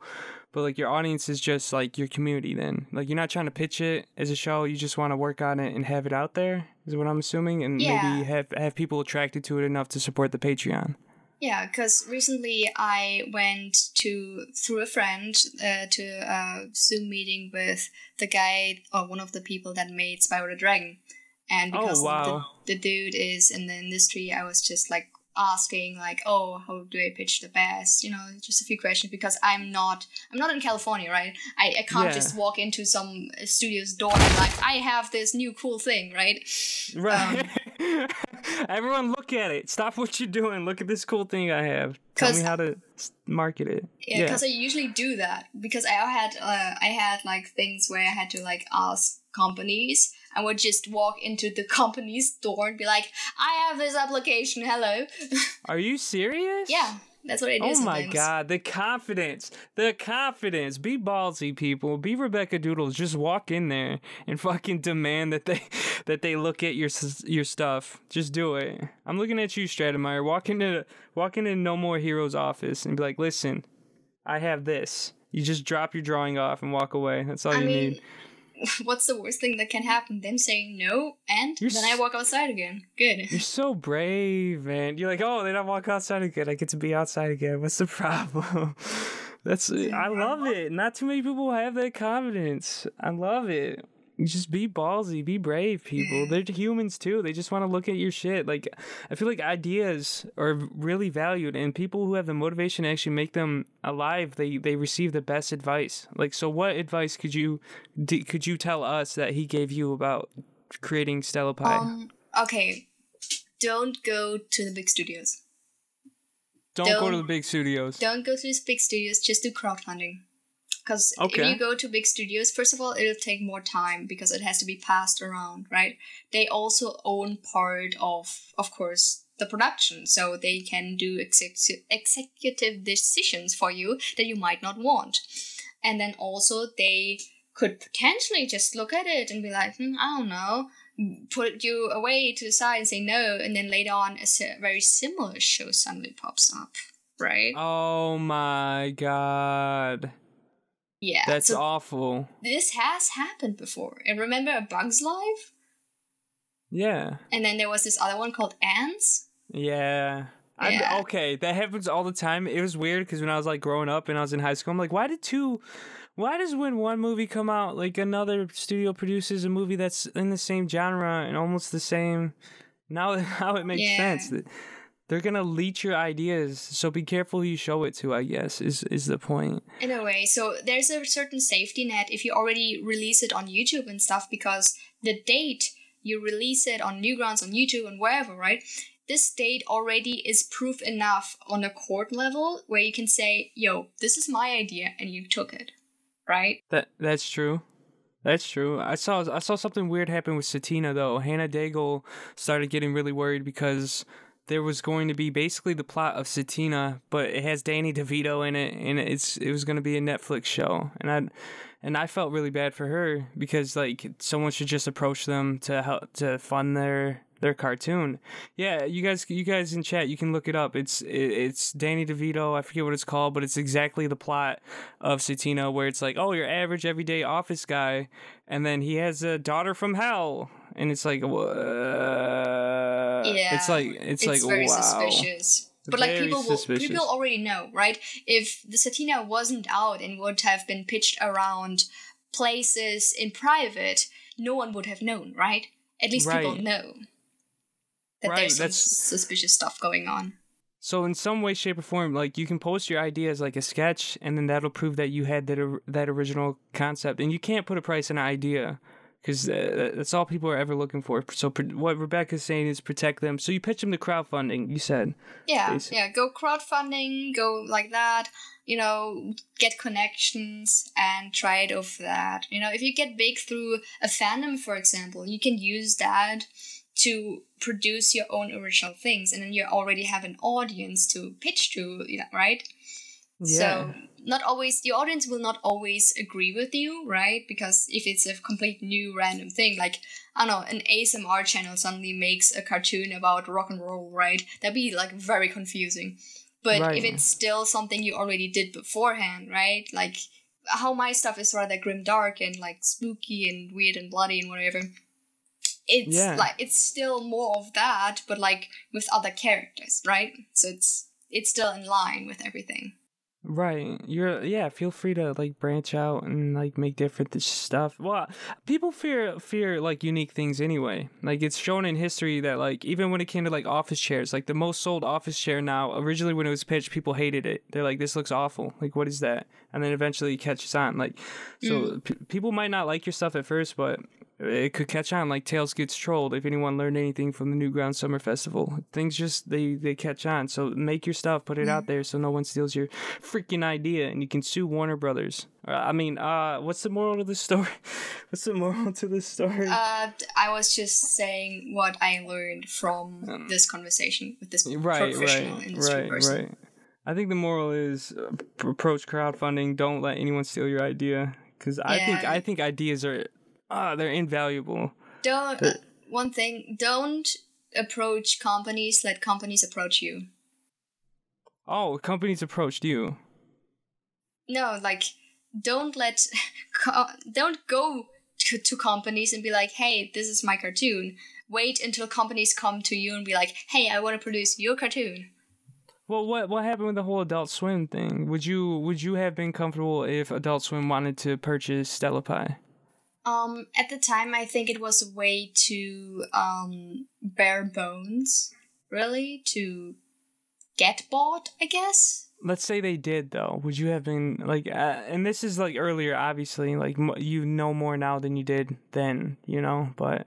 If that would have been the case, I would probably said yes, but it would have also been a very different show, probably, because it was still in development, so anything could have, been changed at that point. So let me ask you this: what do you think about Zach Hadel's Psychic Pebbles letting Adult Swim produce Smiling Friends alongside him instead of just like starting a Patreon? You know what I mean? Instead of getting it kickstarted. I think since he had the opportunity, it's completely fine. I think he's gonna learn a lot. I think he's gonna learn a lot from it. I don't know what's going on behind the scenes. Really, I don't know how much personal freedom he has with this. I'm pretty sure he has a lot because Adult Swim is Adult Swim. But yeah, if you have the opportunity and they already know you, then that's a different thing, of course. But if you are a new person that is outside the industry, it's it's easier to get crowdfunding going instead of getting to know people from the studio / production company and so on.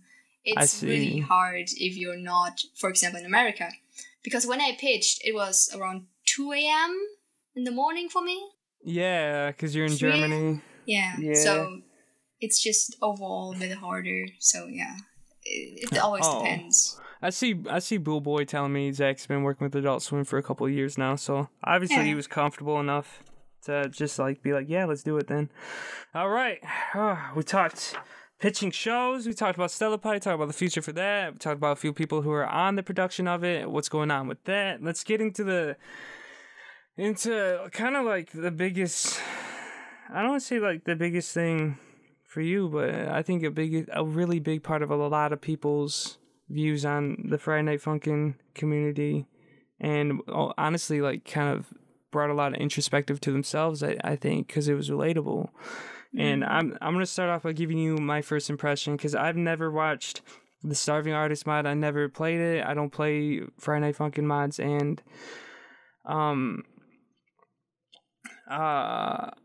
can we have an intermission?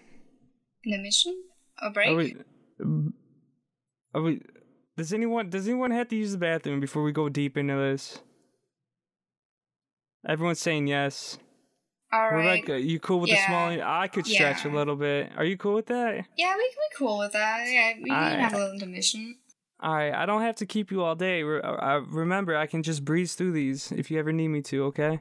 Yeah, it's fine. It's fine. Like, I have pancakes in front of me. I have water in front of me, you know. I'm situated, and I don't have anything to do today, so... All right, you're awesome. Thank you for hanging in there. I'm going to get a granola bar. I'm going to get some more water. I'm going to pee. Everyone, 5 to 10 minute intermission. 10 minute. I'll make it 10 minutes. We'll just hang out for a little bit if you're cool with that. All right, I gotta go get something as well real quick. Perfect. All right, everyone, break.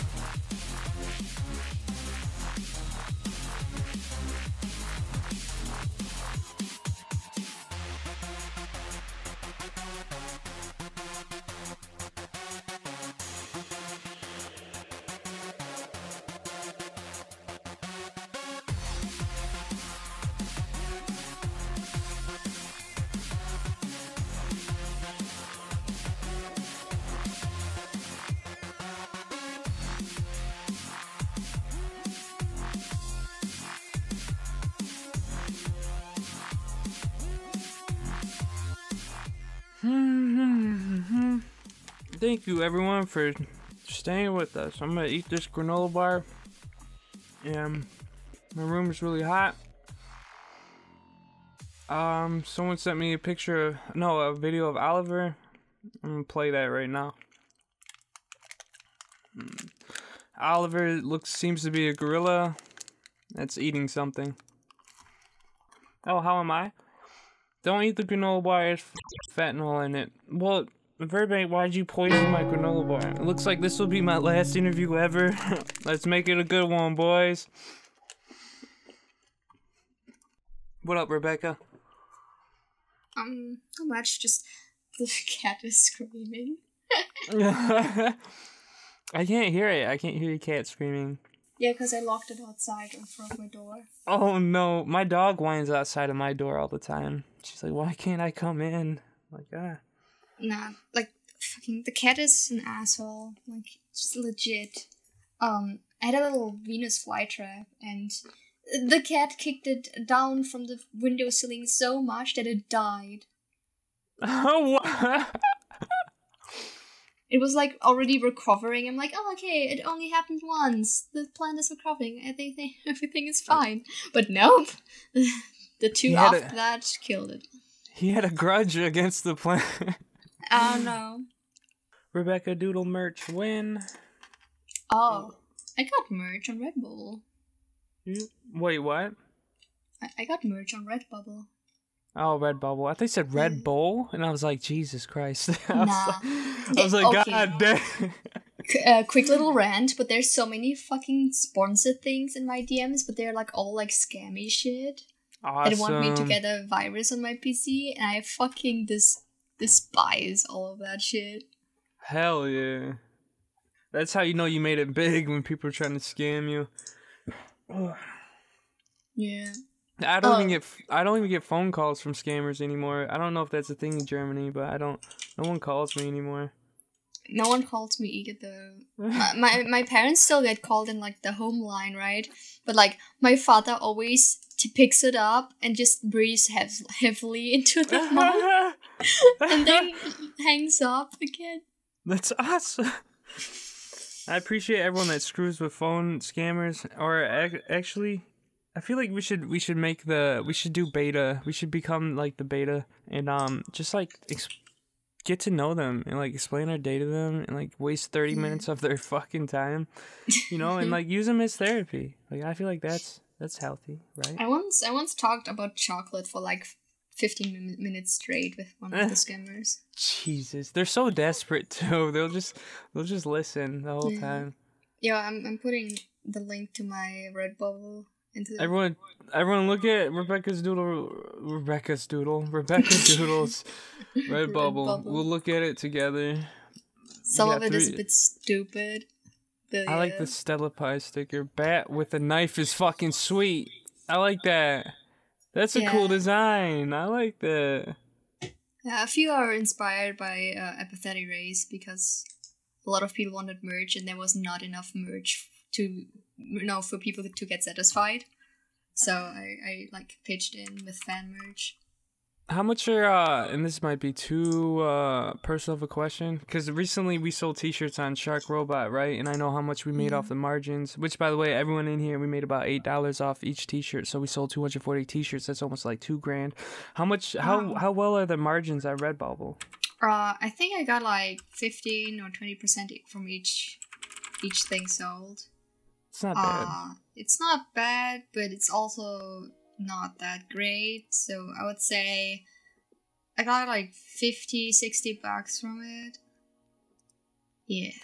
Okay. Because a lot of what I like to do is try to find artists, like find them ways to make more money, like better margins, you know.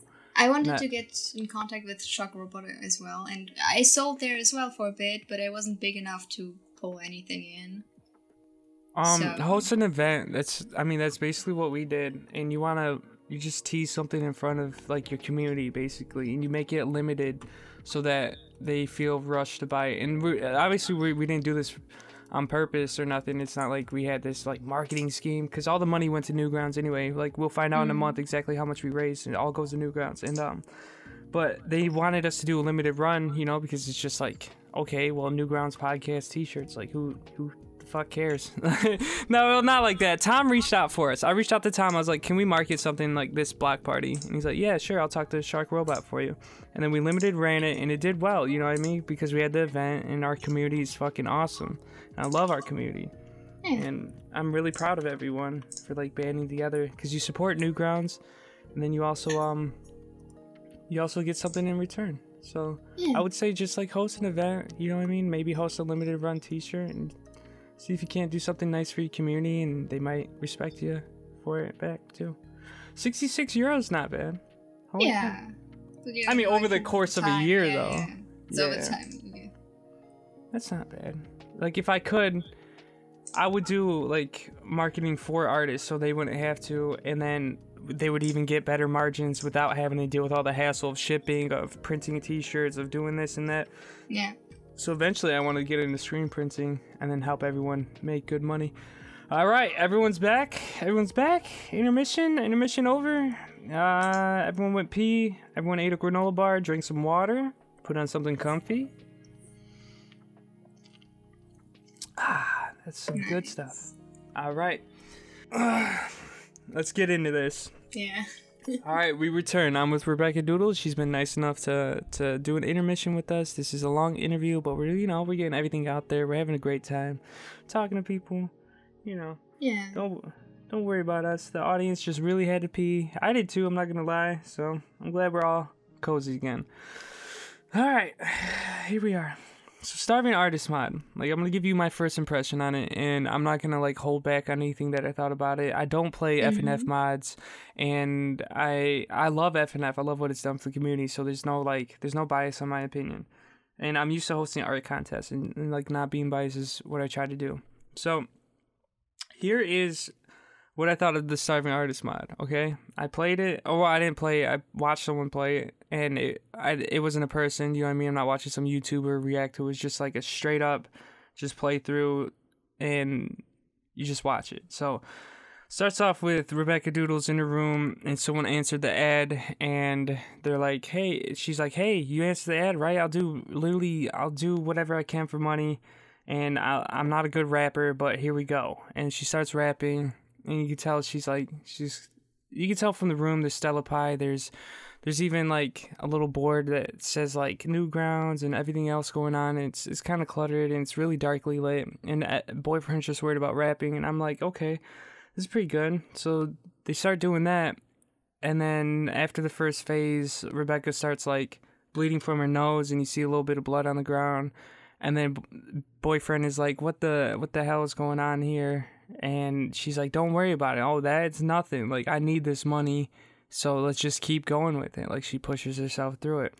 And then the songs, the way that they work is like every time that Rebecca does the down arrow, she's like clutching her stomach, or like if she does the right one, she's like spitting out blood, and boyfriend's face is like, what the fuck is going on here? And like you play through these whole songs, and after the second song, you're like, she's like, no, this is nothing, cough, heck, like, I just want to keep animating, I need this money, I'm so desperate for it, and, like, at this point, I'm getting chills, okay, because, like, I've had depression, like, in the past, and I felt really, like, on my own, and, like, in the dark, and, like, you know what I mean, I was trying to make it on my own, and, like, the things you're willing to do just to be able to support your own dreams and projects. Like, I felt that really strongly. So I'm literally just like getting goosebumps watching this, and it's so silly because it's FNF, right? So you don't expect much from it, and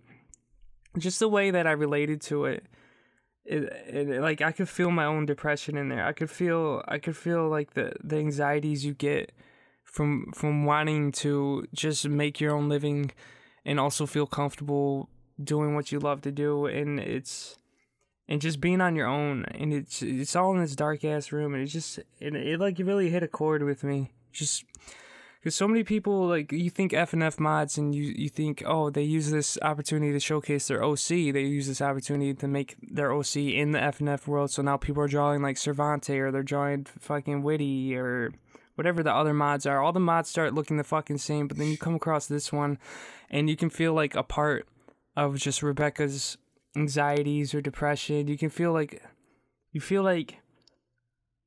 you might actually be that person too. If you've ever been through like some deep depression, it starts getting relatable to the fact you're like, what the fuck is this? And of course, if I were to play the game myself, I wouldn't be able to beat the song, so it wouldn't have had like the emotional impact on me, I think. Or maybe it would have, and I'd be like trying to struggle to beat a fucking song because I want to see what happens to Rebecca. Does she live in the end? You know what I mean? And it doesn't have an ending. She just falls over. Yeah.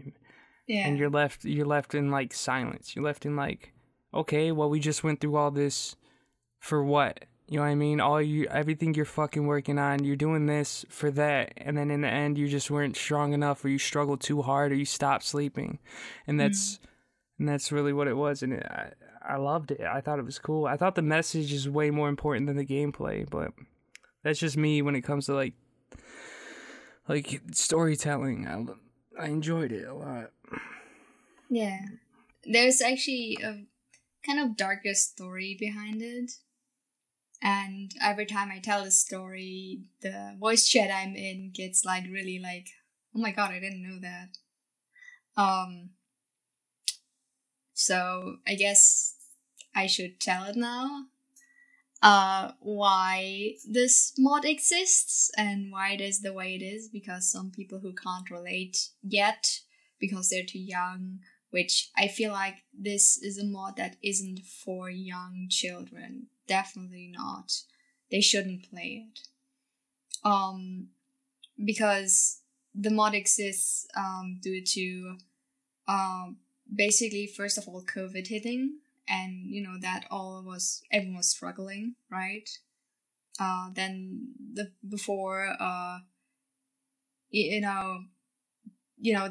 riots in America that I heard all about and everything. And then it slowly came together, and me and my family sort of went through that first year kind of like, oh, we're kind of still doing fine, right? It didn't hurt us too much, but like my parents are a bit struggling with like, oh, it could be that layoffs are happening in their company, and soonish I should have some money put to the side just in case, right? Right. And I thought, man, this is getting serious now, right? Like it's if you worked on a thing for many years and you sort of had like a comfy living situation, you didn't quite think about stuff getting real at some point. Yeah. And then, this year, relatively at the start, I think it was like 2 months in, basically I had an appointment to get my wisdom teeth removed, right? Yeah. And in the same week, because my father was suddenly struggling with health, and it turns out that he had a hernia, and he had to get operated. And the exact same week, funny enough, I had it like already planned, like, oh, I'm getting the wisdom teeth removed at this and this point. I already planned that out, everything.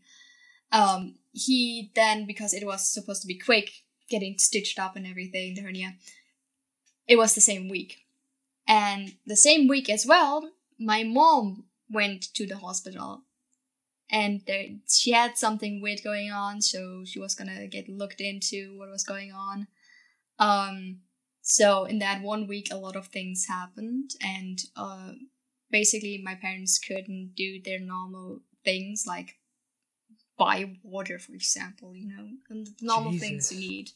So I was helping them out quite a bit, even though I wasn't supposed to, with like a fucking like still open flesh wound in my face because of the teeth removal.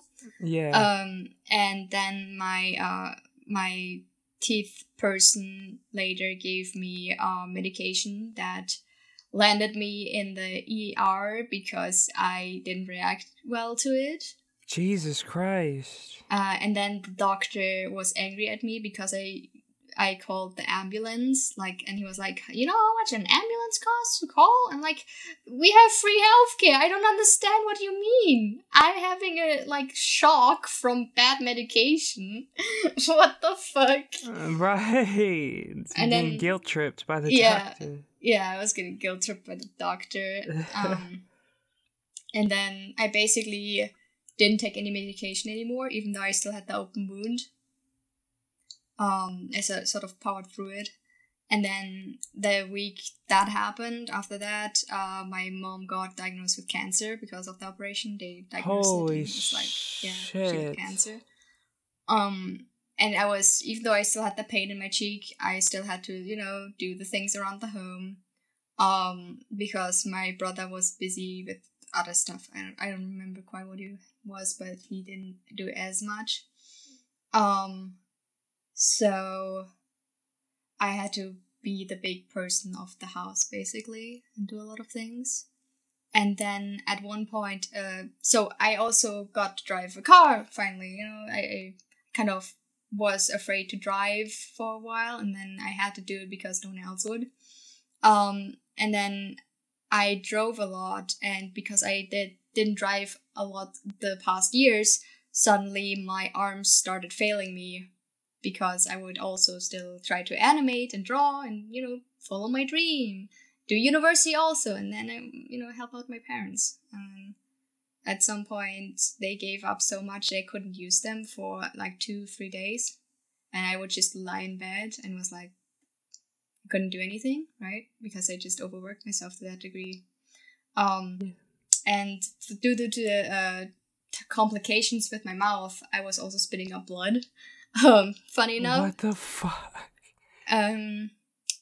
So after that, I was still in contact with, you know, all my online friends, and one of them was doing Friday Night Funkin' mod, and they're still working on that.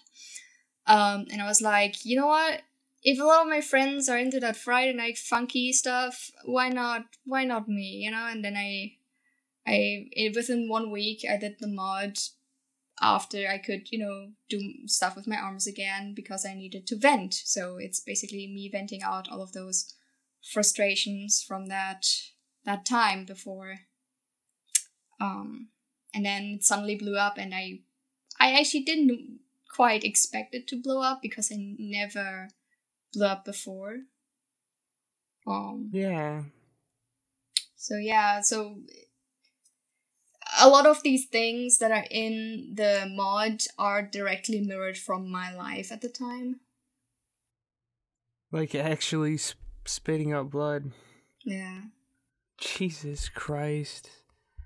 Not being able to use your arms, like the moral of the mod is like, yeah, as an artist you push yourself so far, and it's like you become sleep deprived, and like all I can feel now is like everything you were going through, you had to push yourself into like the unknown. Oh shit, this happened to you. Now your dad has a hernia. Now your mom in the hospital. Now she has cancer. Now you're trying to drive. Now your fucking arms are failing you, and it's like you're caught in the crossroad of trying to support your family at the same time support your dreams, and somehow you also got the mod out there just to express yourself. Yeah, so a lot of things that came with it that are good sort of were accidental to some degree, because it was not what I was thinking about at the time. I was really thinking about just getting this out there as like, you know, something to express myself, and then, you know, going back to what I was doing before with Stella Pie and everything. That's why also there's no Stella Pie mod, and I'm not gonna make a Stella Pie mod, because it feels not like the media it's supposed to be in, because that's the actual like big project, and not I'm already known as Rebecca from Friday Night Funkin', right? Tags. I don't want Stella Pie to be Stella Pie or Stella or Pie from Friday Night Funkin', right? I want it to be its own thing. And I feel like there's no way you could, I don't know, you made something so personal when it comes to the Cyber Artist mod. How do you even match that? Like you do Stella Pie mod, but it wouldn't feel the same. It wouldn't be the same venting that you feel, or the same frustrations you felt at the time. I can't imagine the emotions you were going through when it comes to something like that. That's wild, because we were hanging out the fucking Pico Day cookout. Like you even sent me a picture of your fucking wisdom teeth in a bag. That was, and I had no idea that literally that week you were gonna go through some of the most the biggest trials you've probably ever had, and oh, I don't know. It's like you've been through so much. I'm surprised you handled it. Like, I usually also don't talk about it too much because I feel like it's a private matter, really. But sometimes it just boils over, and this was the case with the Starving Artist mod, right? Yeah. Damn, I thank you, Rebecca, for sharing that. I would like everyone else said when you told them, I would not have known in the least bit. It means a lot to me. Yeah. I appreciate. I hope your mom is doing better. I hope your dad's doing better. I hope everything like is doing better for you. If I were you, like, dude, we gotta raise money, like, somehow, right? Like, how are you doing? Like, how is everything now? Like, what's going on over there? Well, currently the thing is, the big problem was never really the money, I would say. The money was more for the projects, right? This was for my passion. So I was never purposefully, or like, I never was missing money because my parents still support me. I mean, they can't physically, right? But with stuff like that, right? They're always behind me, and I'm grateful for that, and that's why I'm so, like, worried about them just in general. But when it comes to, like, the whole starving part, a lot of people think I was actually starving, but I was going more for the, metaphorical thing of a starving artist, right? Like a struggling artist, you could call it fucking working hard artist, sleep deprived artist. It's just starving artist is like, it's relatable because it's catchy or whatever. And I don't know. So I mean, what else are you supposed to put? Fucking, I'm going through some shit, artist. Like, yeah, exactly. But currently, I have to say, the money YouTube brought me in through ads and stuff helped me a tiny bit because I could actually get some stuff like furniture. I could, order food online so I didn't have to cook here, and it was easier for me to work and do different things without me having to put time aside to cook, basically, right? Right. So it was really helping that, and I could also pay some people that I sort of promised to pay, or I would feel bad if I didn't pay them, sort of thing. Like, they always are. Everyone who, like, works with me is like, oh, if you don't have enough money, we can work something out, or they don't want any money. But it always feels really bad, so I could give back to the community a bit by paying people to work with me or, like, help me out with Still Pie, for example, right? Yeah. Yeah. We need to do something. I know you said it's like not about the money, but like you said, you've been trying, like, I think you said earlier you were trying to get in contact with, like, Shock Robot or whatever, and like, like, if you need anything. And, like, this is not facetious. This is, and I'm not trying to pity you. I don't feel that way, but I appreciate what you've done for bringing to light at least some mental health problems. Because before fucking Starving Artist, there was that stupid ass FNF Week 0 dementia bullshit, and, like, it's entertaining in its own fault, but that's all it was entertaining. Whereas, like, Starving Artist feels like you're actually trying to say something, and I didn't know it was that kind of message. Like, even just the base level of not knowing you and watching it, like, I was still, like, relating to it and, like, getting goosebumps, and, like, just knowing this is like, well, if you need anything, like, any help merchandising, whatever, like, we can get into contact with Tom, or, like, we can get into contact with Shark Robot, and we can do, like, a limited run, like, let's support artists, and, like, we can get other people in on it too. Like, it'll probably take a while, and it's probably a lot more ambitious than I'm making it sound, but if you ever like want to help host a little community event and you can use our platform, I don't mind. Like, it doesn't bother me. I would have to think about stuff like that because currently I feel like in some parts I still need a bit of guidance, but I don't know who to really turn to because I'm at a point where I could do probably something big with it because everything money-wise currently is really going towards all of the projects, because I'm doing a Starving Artist 2 mod, basically. It's called Retaking Sanity. And Right. I really want to, get this going and stuff like that. But it's supposed to represent again what's going on, right? But after that, I'm a bit on the dry land, I guess, when it comes to my projects, because I know where I'm going, but I don't know, like, the structure of it all, right? You know how Visipop has, like, line artist, storyboard, there's like a pipeline going on. I don't have that yet. I'm still very much flicking back and forth and seeing who has time, who wants to do something, who wants to pitch in, I'm still sort of flip-flopping. And I don't know how to fix that yet. If I could reach out to someone that could help you out, that would be Meat Canyon. He's very nice. He's personable. He runs his own thing like that. He has fans to show Sierra Sora or Pop Taffy, who's actually a mod for the server. He's got all these artists that work for him, and he's used to working on like that pipeline because they push out new videos every week. So if you need help figuring out how to structure your company, I'm almost 1,000,000,000% positive I could help.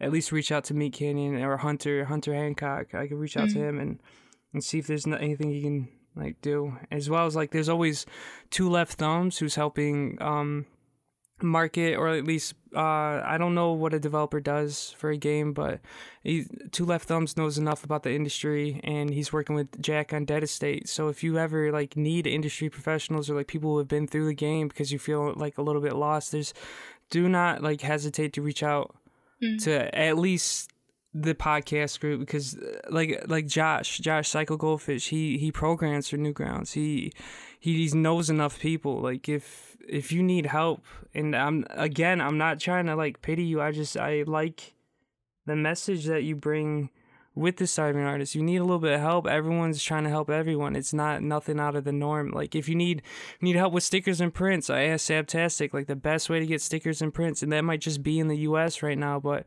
like I can help you figure out how to merchandise. You know what I mean? That way you're at least figuring everything out how to be self-sustainable, because like you said, you didn't want to be a burden on your parents. Now they might need you a little bit more, but if you could just like help yourself in a way that helps your parents, in a way that also helps your community, then it's just all around good for everyone. And like I'm here for that is what I'm trying to say. Definitely. Thank you. No problem, dude. Fuck. I wasn't expecting to cry today. Fuck. Damn it. Get some hankies? You good? Yeah, I don't know. I got a granola bar wrapper. I don't know what to fucking do. Jesus Christ. Let's all it's a publisher. That's what it is. Yeah, Two Left Thumbs is a publisher that Tom got Jack into contact with for Dead Estate. And so if you need help with anything, okay. We're gonna are you okay to keep going? We're good? Sure. I'm perfectly fine. Hell yeah. Tell me if you need a minute. Okay. I'm just gonna suck boogers up back in my nose. So Retaking Sanity, what do you think is the future for that? For Starving Artists, basically too. Retaking Sanity. What are your plans for that? And maybe if you want to elaborate on the music choice, because now you're familiar with like the music you wanted for the first one, and I've seen you say that there's two songs already. The songs are basically done by my good friend. One second. Seberster. I always call him Seb because I don't know how to say it, but like he has made the music tracks for Starving Artists as well.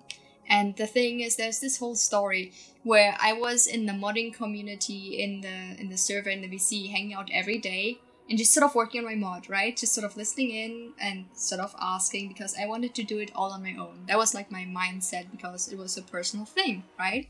Right. So I was sort of sitting there doing my own thing, learning programming on the side, I learned like programming like 2 days, basically 3 days, just for this mod, and then I had help a bit later on. But basically, I was almost done. I was working on the music at that point, and then Seb comes into the voice chat, listens to my music, and is like, "I want to do you that music. That sounds terrible. What you got going there?" And I'm like, "Okay." So he basically did all the tracks in like a day, right? Not even a day, like an evening, basically. Wow. Yeah, it was great. I was like, I don't know shit about music really, so I was like, perfect. He hit the undertones too, like the way that Rebecca sounds and the way that boyfriend has to talk back to it. It's like it is kind of got like that dark feeling to it, you know, like that, like little sad feeling to it, and like when Rebecca's hunched over, like grabbing her stomach, and like the beats like going slower, and like it's kind of it all meshes really well. So shout out to Seb. Shout out to whatever his full name is. Shout out to him. So I asked him if I should say anything about it, like anything else, and he said, "Tell them that I literally fucking begged you to do the music for that." Why? He just liked, I don't know. He probably just heard your stuff, and like it just sounds like you hang out with these people a lot. So he must have felt he owed it to you, so you could get out your message a lot better. You know? Oh no, I think we met the same day. He just no way, really? I'm pretty sure we met the same day. Yeah. What a pimp! Yeah, he's cool. I like that. He also did the music for the Happy Tree Friends mod with the hunting knife. It's I don't know what his name is. I think he's like, it's a beaver or whatever. I don't know what his name is. No, it's a bear. It's a bear with post-traumatic stress disorder or some shit. Oh, okay. But yeah, he did the music for that. Flippy. Yeah, the Flippy mod. It's really good. So yeah. And he did the music for the new mod, you know, a Retaking Sanity. But it's way different. It's a complete diversion, I would say, from the original mod, because it's about healing, basically, the mod. So it's more uplifting, this one is. Yeah. Because my character didn't die in the first mod. She just collapsed, basically, you know? Yeah. But that's what the cliffhanger ending is all about. That way, in the second version, you can, you know, kind of do what you wanted with it. And yeah. I also... Were you expecting to make a sequel?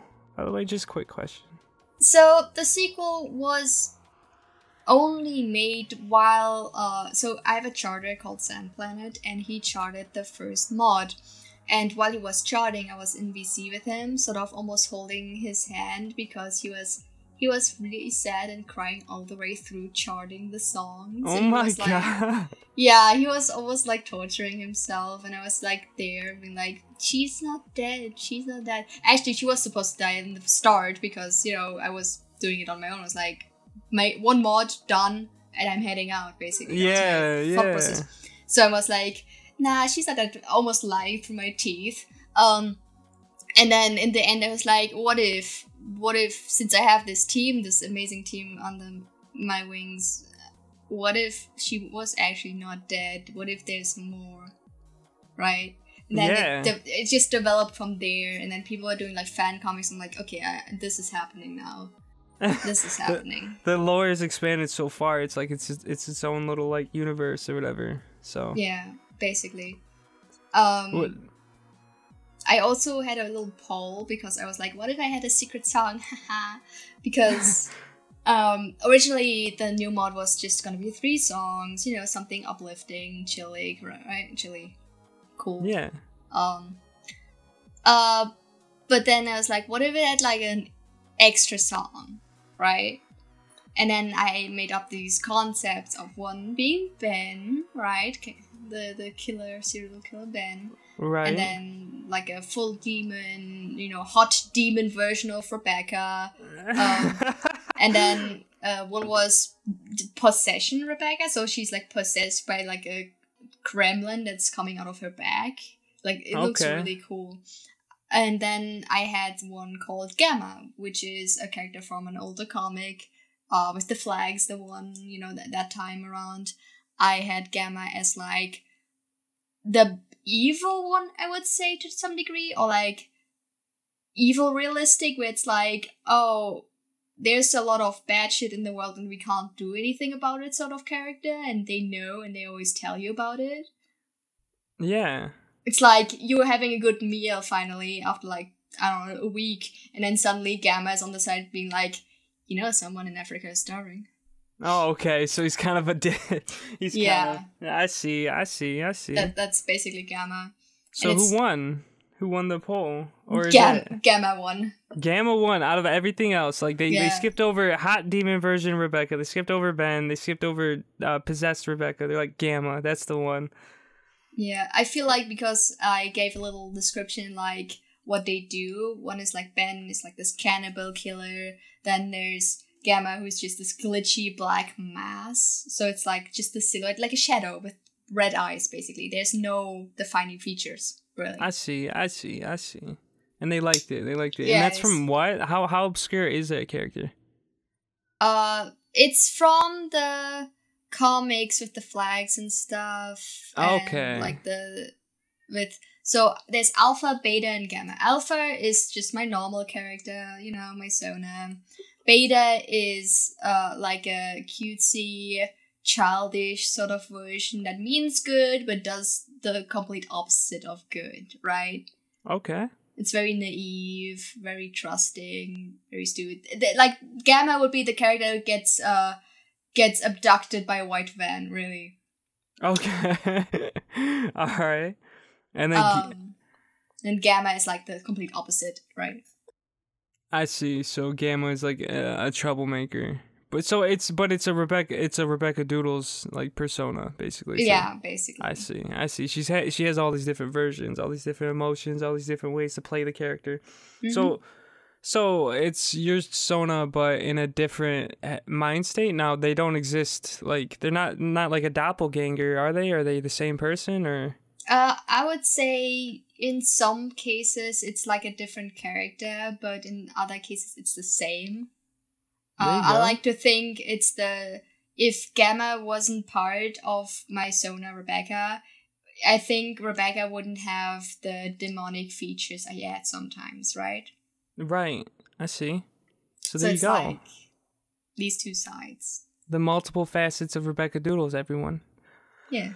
All right, that was the Starvey Artist mod, number 1 and number 2, and I'm glad we got to like touch base, and I'm really happy you opened up to us. My head still hurts from crying. Let's move on to something that everyone is really interested in, that we should probably go over a little bit, which would be the credit you get for reviving Pecan Joe.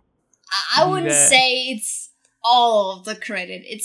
I feel like the Friday Night Funkin' stuff sort of sparked interest in old Newgrounds characters overall, so I saw some other people drawing Pecan Joe as well, and so I just sort of went out and just spammed invites to this one Discord server to all of the people that have drawn Pecan Joe ones before. Nice. So, I like where this is going. I was yeah. They all showed up, but what? I thought you owned the server. Someone told me that you owned. Yeah, I owned that server, that first server. But then later on, since I was trying to keep the servers sort of orderly, not a lot of people liked that. And then later on, I tried to make it more mature, as in like 17 or 16 plus only allowed in the server, right? Right. So I slowly started to moderate. Moderate and throw some people out. Like, some people were good artists and everything, but I had to clean the server up a bit, right?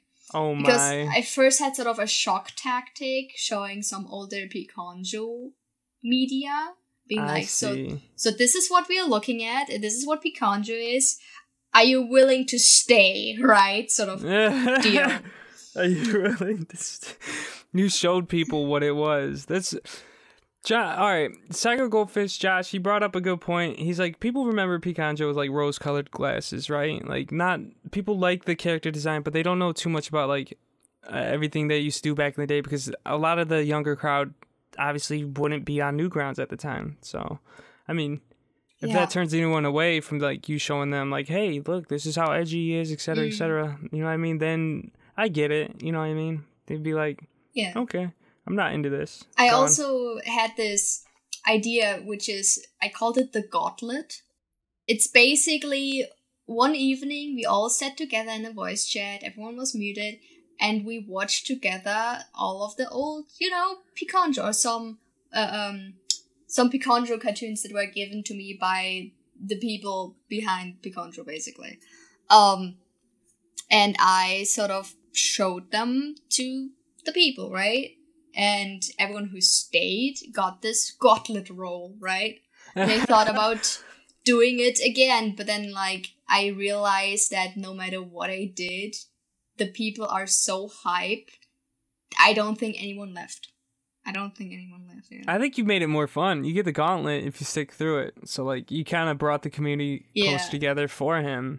And I know Picanjo spoke during the Newgrounds Summer Festival, but I didn't get to hear him speak, so I don't even know like what he sounds like, or I know how he acts. Like, I get it, the whole like Picanjo loves you. I think it's fun. I think it's really fun. Oh, it is fun, yeah. But I think it's more fun if you don't know too much, right? It's more if you're an outside fan, you're like, yeah. I can get that. I see. The moment you know too much, it's like, oh, that's actually Picanjo, because there's this mindset of this, the other version of Picanjo, which was very much fictionalized. What was it? The Newgrounds Rumble version? Yeah, right? The Mind Chamber version, which which Picanjo calls the Butt Chamber version. Exactly. Which we have that emoji in here. It's the butt chamber emoji that Picanjo came up with. There you go. That's that's how much he appreciated it. Yeah. So there's this whole thing, and I feel like there's a right for both versions to exist in a way, because I've gotten so many versions now of my Sona that other people made and use and roleplay as and whatever. I feel like it'd be silly to just be like, oh, this one version is less superior because I say so, basically. Right, they all represent different things, basically. Yeah. And I get knowing too much. Like, edgy culture, there's places for it. Like, there's even edgy servers that I know that are... I'm just gonna come out and say, like, Ethereum Art server. It's really edgy. It's not a place for me, but I still love Aether. You know what I mean? Just interacting with his community is a little bit difficult because I don't solicit in those kind of crowds, and I don't blame anyone who likes edgy culture. I don't care. Like, let you be yourself. Just if you're targeting people and soliciting actual hate, that's when it becomes a problem to me. If you're actually being freaking racist, you're not just trying to be some like edgy dude on the internet. And you're not just like, you're having fun, you know what I mean? Sometimes it is at the expense of other people, but if you're being like actual hateful and like bullying, and then that's when it becomes a problem, So, I have to say the Picanjo Day stuff was really fun. Your Lord and Savior. People were like Picanjo. just doing the randomest shit. Hell yeah. All the art that came out, my God. I love people just having fun shit posting again, because he does represent a lot of shit post quality. Like, you just make something, make your persona, and then next you know he becomes a Newgrounds character because he's in Newgrounds Rumble. That reminds me, there was a Twitter account saying like, oh, not Picanjo, it's just posting Newgrounds characters, right? Yeah. And they were like, oh, so today's Newgrounds character is Rebecca. I'm like, what? That's hilarious. When did you become a Newgrounds character? That's a good question. I don't know. You're like, whoa there. Same thing that happened with Cassette Girl. She grew up to be you specifically, Newgrounds. I think it's just because, I mean, do people know you for like liking Newgrounds culture or something? Is that like attached to your persona? I guess so, because Newgrounds is, I don't know, like, I think about 3 years ago, I really started going back to Newgrounds because I was really annoyed with the landscape of a lot of other social media at the time. Absolutely. Right? Yeah. So I went there a lot, and then I did, the Tank Deck remake and everything. So I feel like some parts I'm now connected to Newgrounds more so. You did reanimate Tank Dick at the response of Tom Falp saying, "Yeah, dude, go ahead." Like, that does mean a lot. Because I would not consider Cervante I wouldn't consider Witty part of Newgrounds either. But at the same time, it's like FNF is Newgrounds. So if you mod it, but if you don't give back to the community or you're not a part of it, then I have trouble saying like, oh yeah, this is a Newgrounds character. Because I could care less if you don't give back to I like that people boost up FNF by doing the mods, and that culture brings more attention to it, which in turn comes back to Newgrounds because of the way that Cam set the game up with all the references. Yeah. But if you're doing it for your own platform and you're not part of the community, you haven't even tried to be part of the community, then I really could give like 2 fucks. Like, I'm gonna say it bluntly, you know what I mean? Like, you're on this podcast because I believe you're a part of Newgrounds in a big facet. I don't want to say like the biggest facet of the community, but you've done Reanimated. Ninja Muffin 99 is the one that scouted you. Like, that says a lot to me. And you were there at the Pico Day cookout, it's that's what matters to me. And I think you are a positive like influence on the community, to at least say the least, I just wish I had more time again to do like these collabs because they were really fucking fun. Just you're busy. Shit, You're so busy now. You're so busy now. Even Picanjo was like, hey, there's gonna be like a European Picanjo Day thing we're doing. And I'm like, yeah, I can't be part of it. I'm sorry. Too much going on. Yeah. Well, that's what it's like, the life of an artist. And what? And I'm kind of still sad because I wanted to do something bigger for Clock Day, and I just this little doodle, and that's it. I was wondering that. I saw you do something for Clock Day. I'm like, never again. I'm like, she never did anything else for Clock Day. I did something this year, a little drawing, but before I did like full on like flash animations and shit. Yeah, for Snail Clock, I think, or something like that. Yeah, Snail Brain Clock. That was actually funny because in the clock community, it was like more of a joke. Oh, you want to be Snail Brain Clock as like your Sona, like your clock Sona in a way. And I didn't know at the time, but seemingly someone already owned that moniker, right? Oh. So I just took it, but like the person was like not online, or we didn't see each other at all like for like half a year, and suddenly someone is like, yo, I'm actually Spice Clock. What is this about? And I'm like, I've been using it for like half a year now. I don't know. That's hilarious.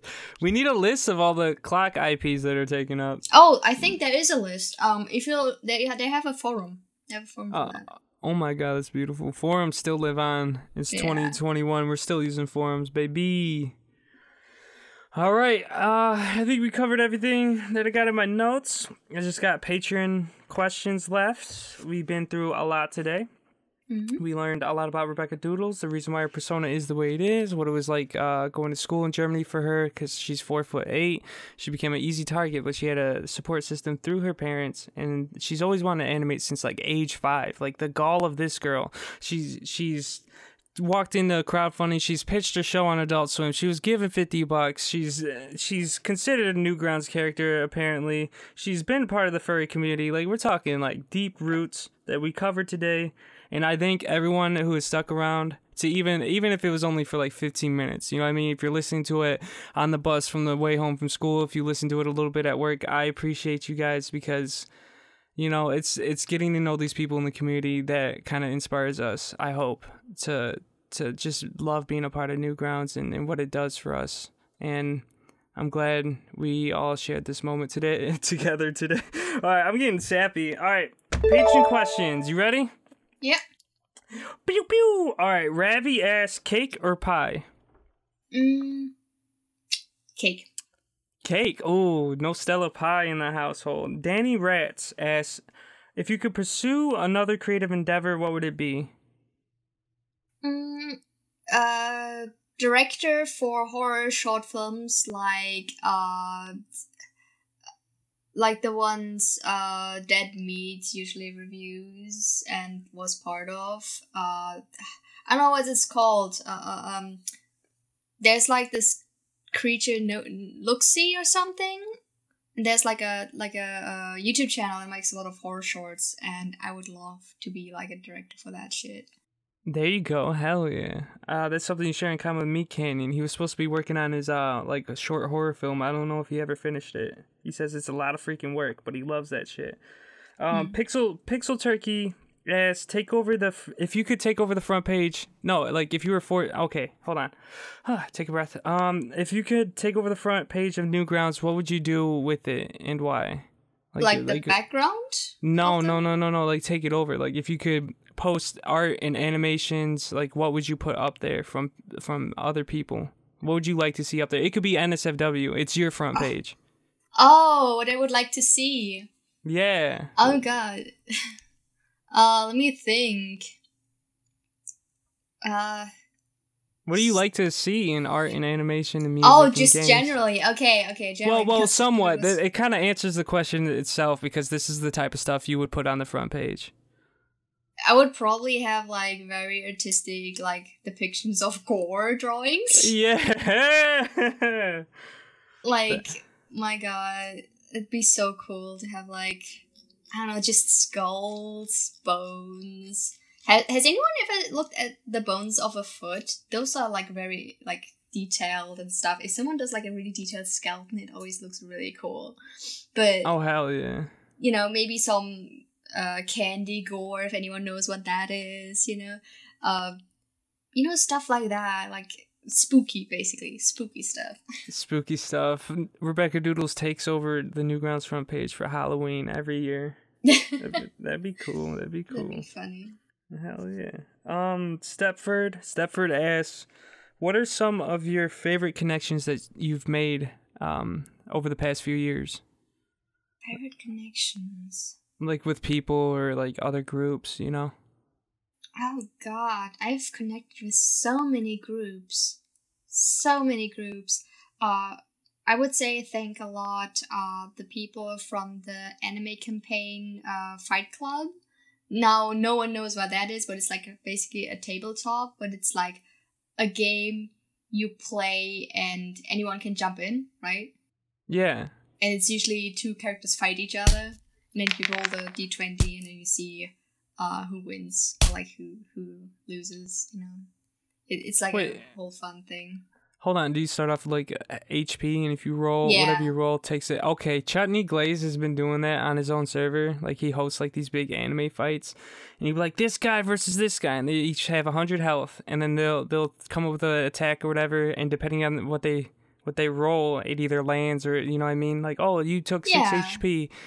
And Chutney, it's fun. It's fun. I like that too. That is actually pretty fun. It was fun to watch.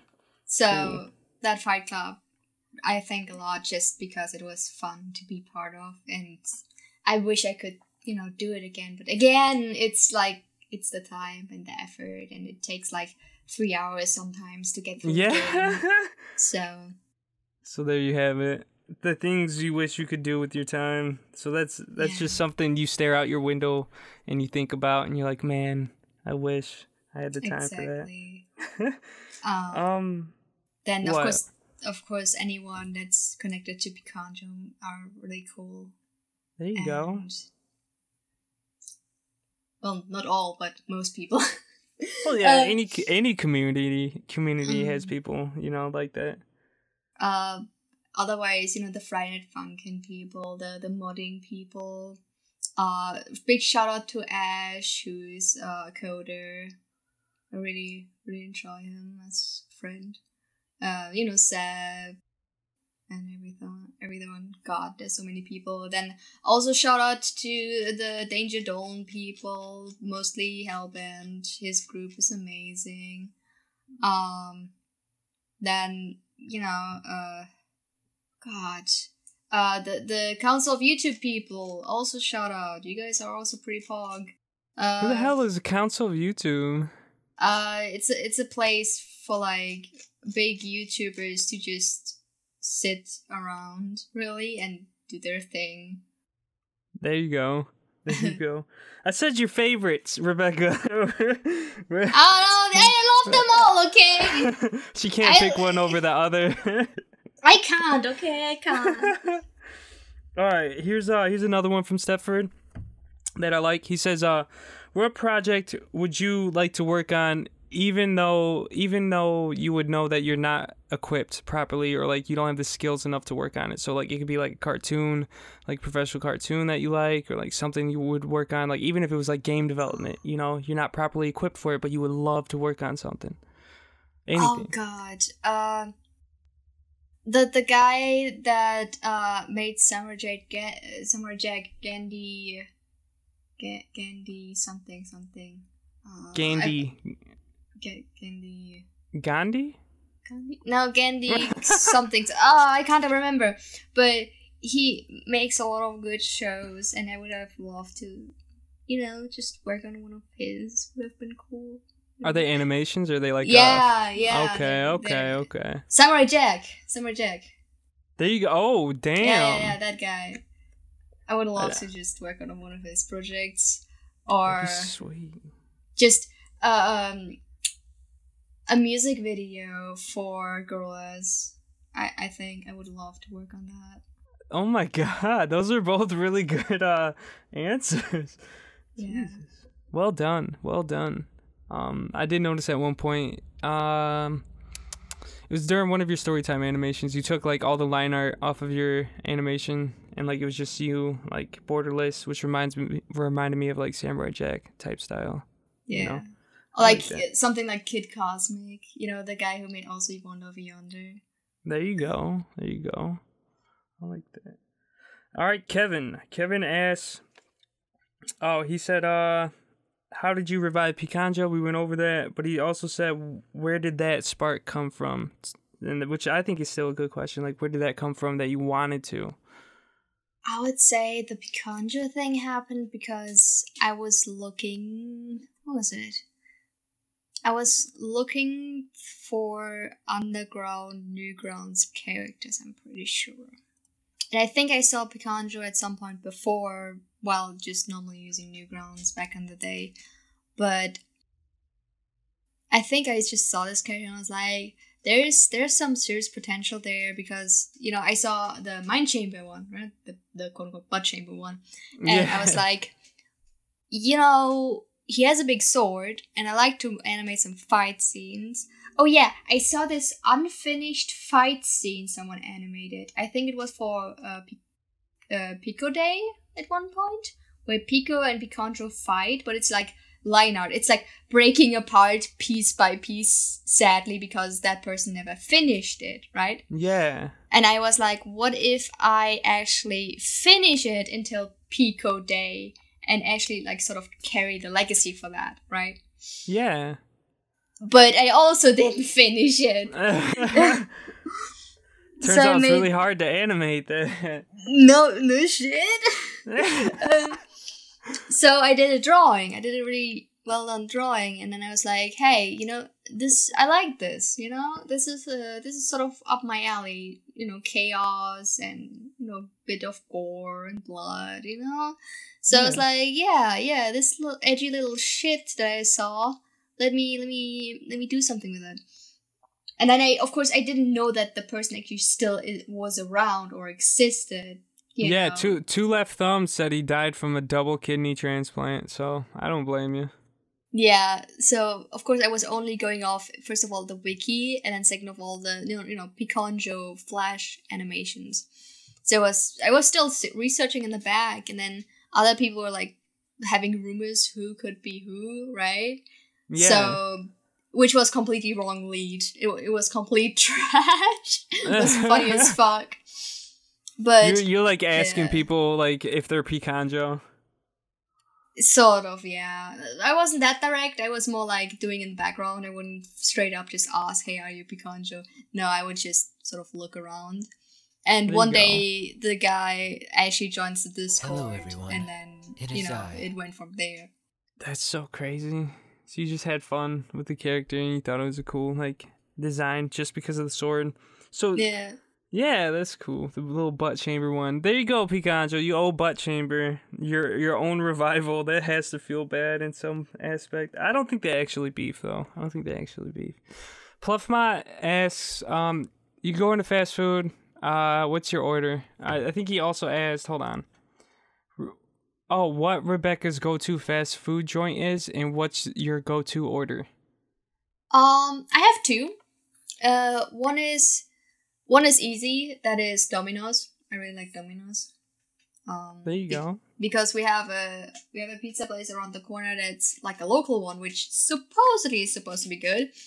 But every time I ate there, it's been like here over 10 years, this pizza place, and it's garbage. Straight up garbage.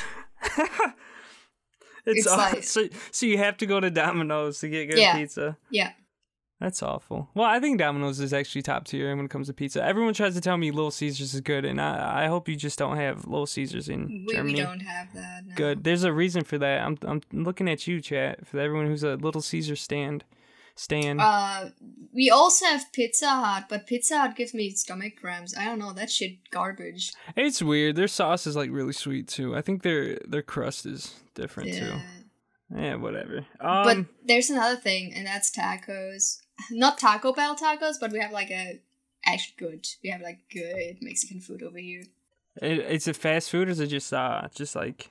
It looks like a fast food place, but the food is not like fast food. It's like Germany has different standards in food generally, so if a fast food chain comes over here, they either have to be really fucking good or really fucking cheap. And no one can afford to have like a building rented if they're really cheap, so that's like a rarity, right? Oh, I see. So it has to be really fucking good food or you're dead, basically, as a fast food chain. Wait, so what do you get from Domino's? Just a regular pizza? Just a medium? Pepperoni? I used to get, I think it's called Green Garden, which is a lot of vegetables because I like broccoli. There you go. Yeah. I don't even know if they have that over here. I've never ordered from Domino's. It was like, can I get a Green Garden? Sounds like something cool that you guys only have. We have a lot of specific stuff over here. Like McDonald's has actual like signature burgers, which are burgers that have like guacamole and stuff. And you can get cakes at McCafe, which is like a add-on to McDonald's that is always next to it. So you can get like an iced coffee and a piece of strawberry shortcake. Oh my god. All right, well, I'm jealous. Thank you for flexing on me right there at the end. I appreciate that. I'm kidding. Everybody, it's been RebeccaDoodles. Actually, I got to shout out to the patrons. I'm sorry, I got to force you to listen to this real quick. It's fine. All right, I'm just going to give a shout out to our patrons. Let's see if I can find them correctly. Dun, dun, dun. Relationship manager. Dun, dun, dun. All right, everybody. Current tier. Here we go. All right, thank you to Old School. Thank you to Danielson. Thank you to Zachary Jones. Thank you to Steph. I'm supposed to get louder, but I can't. I don't want to yell in my house.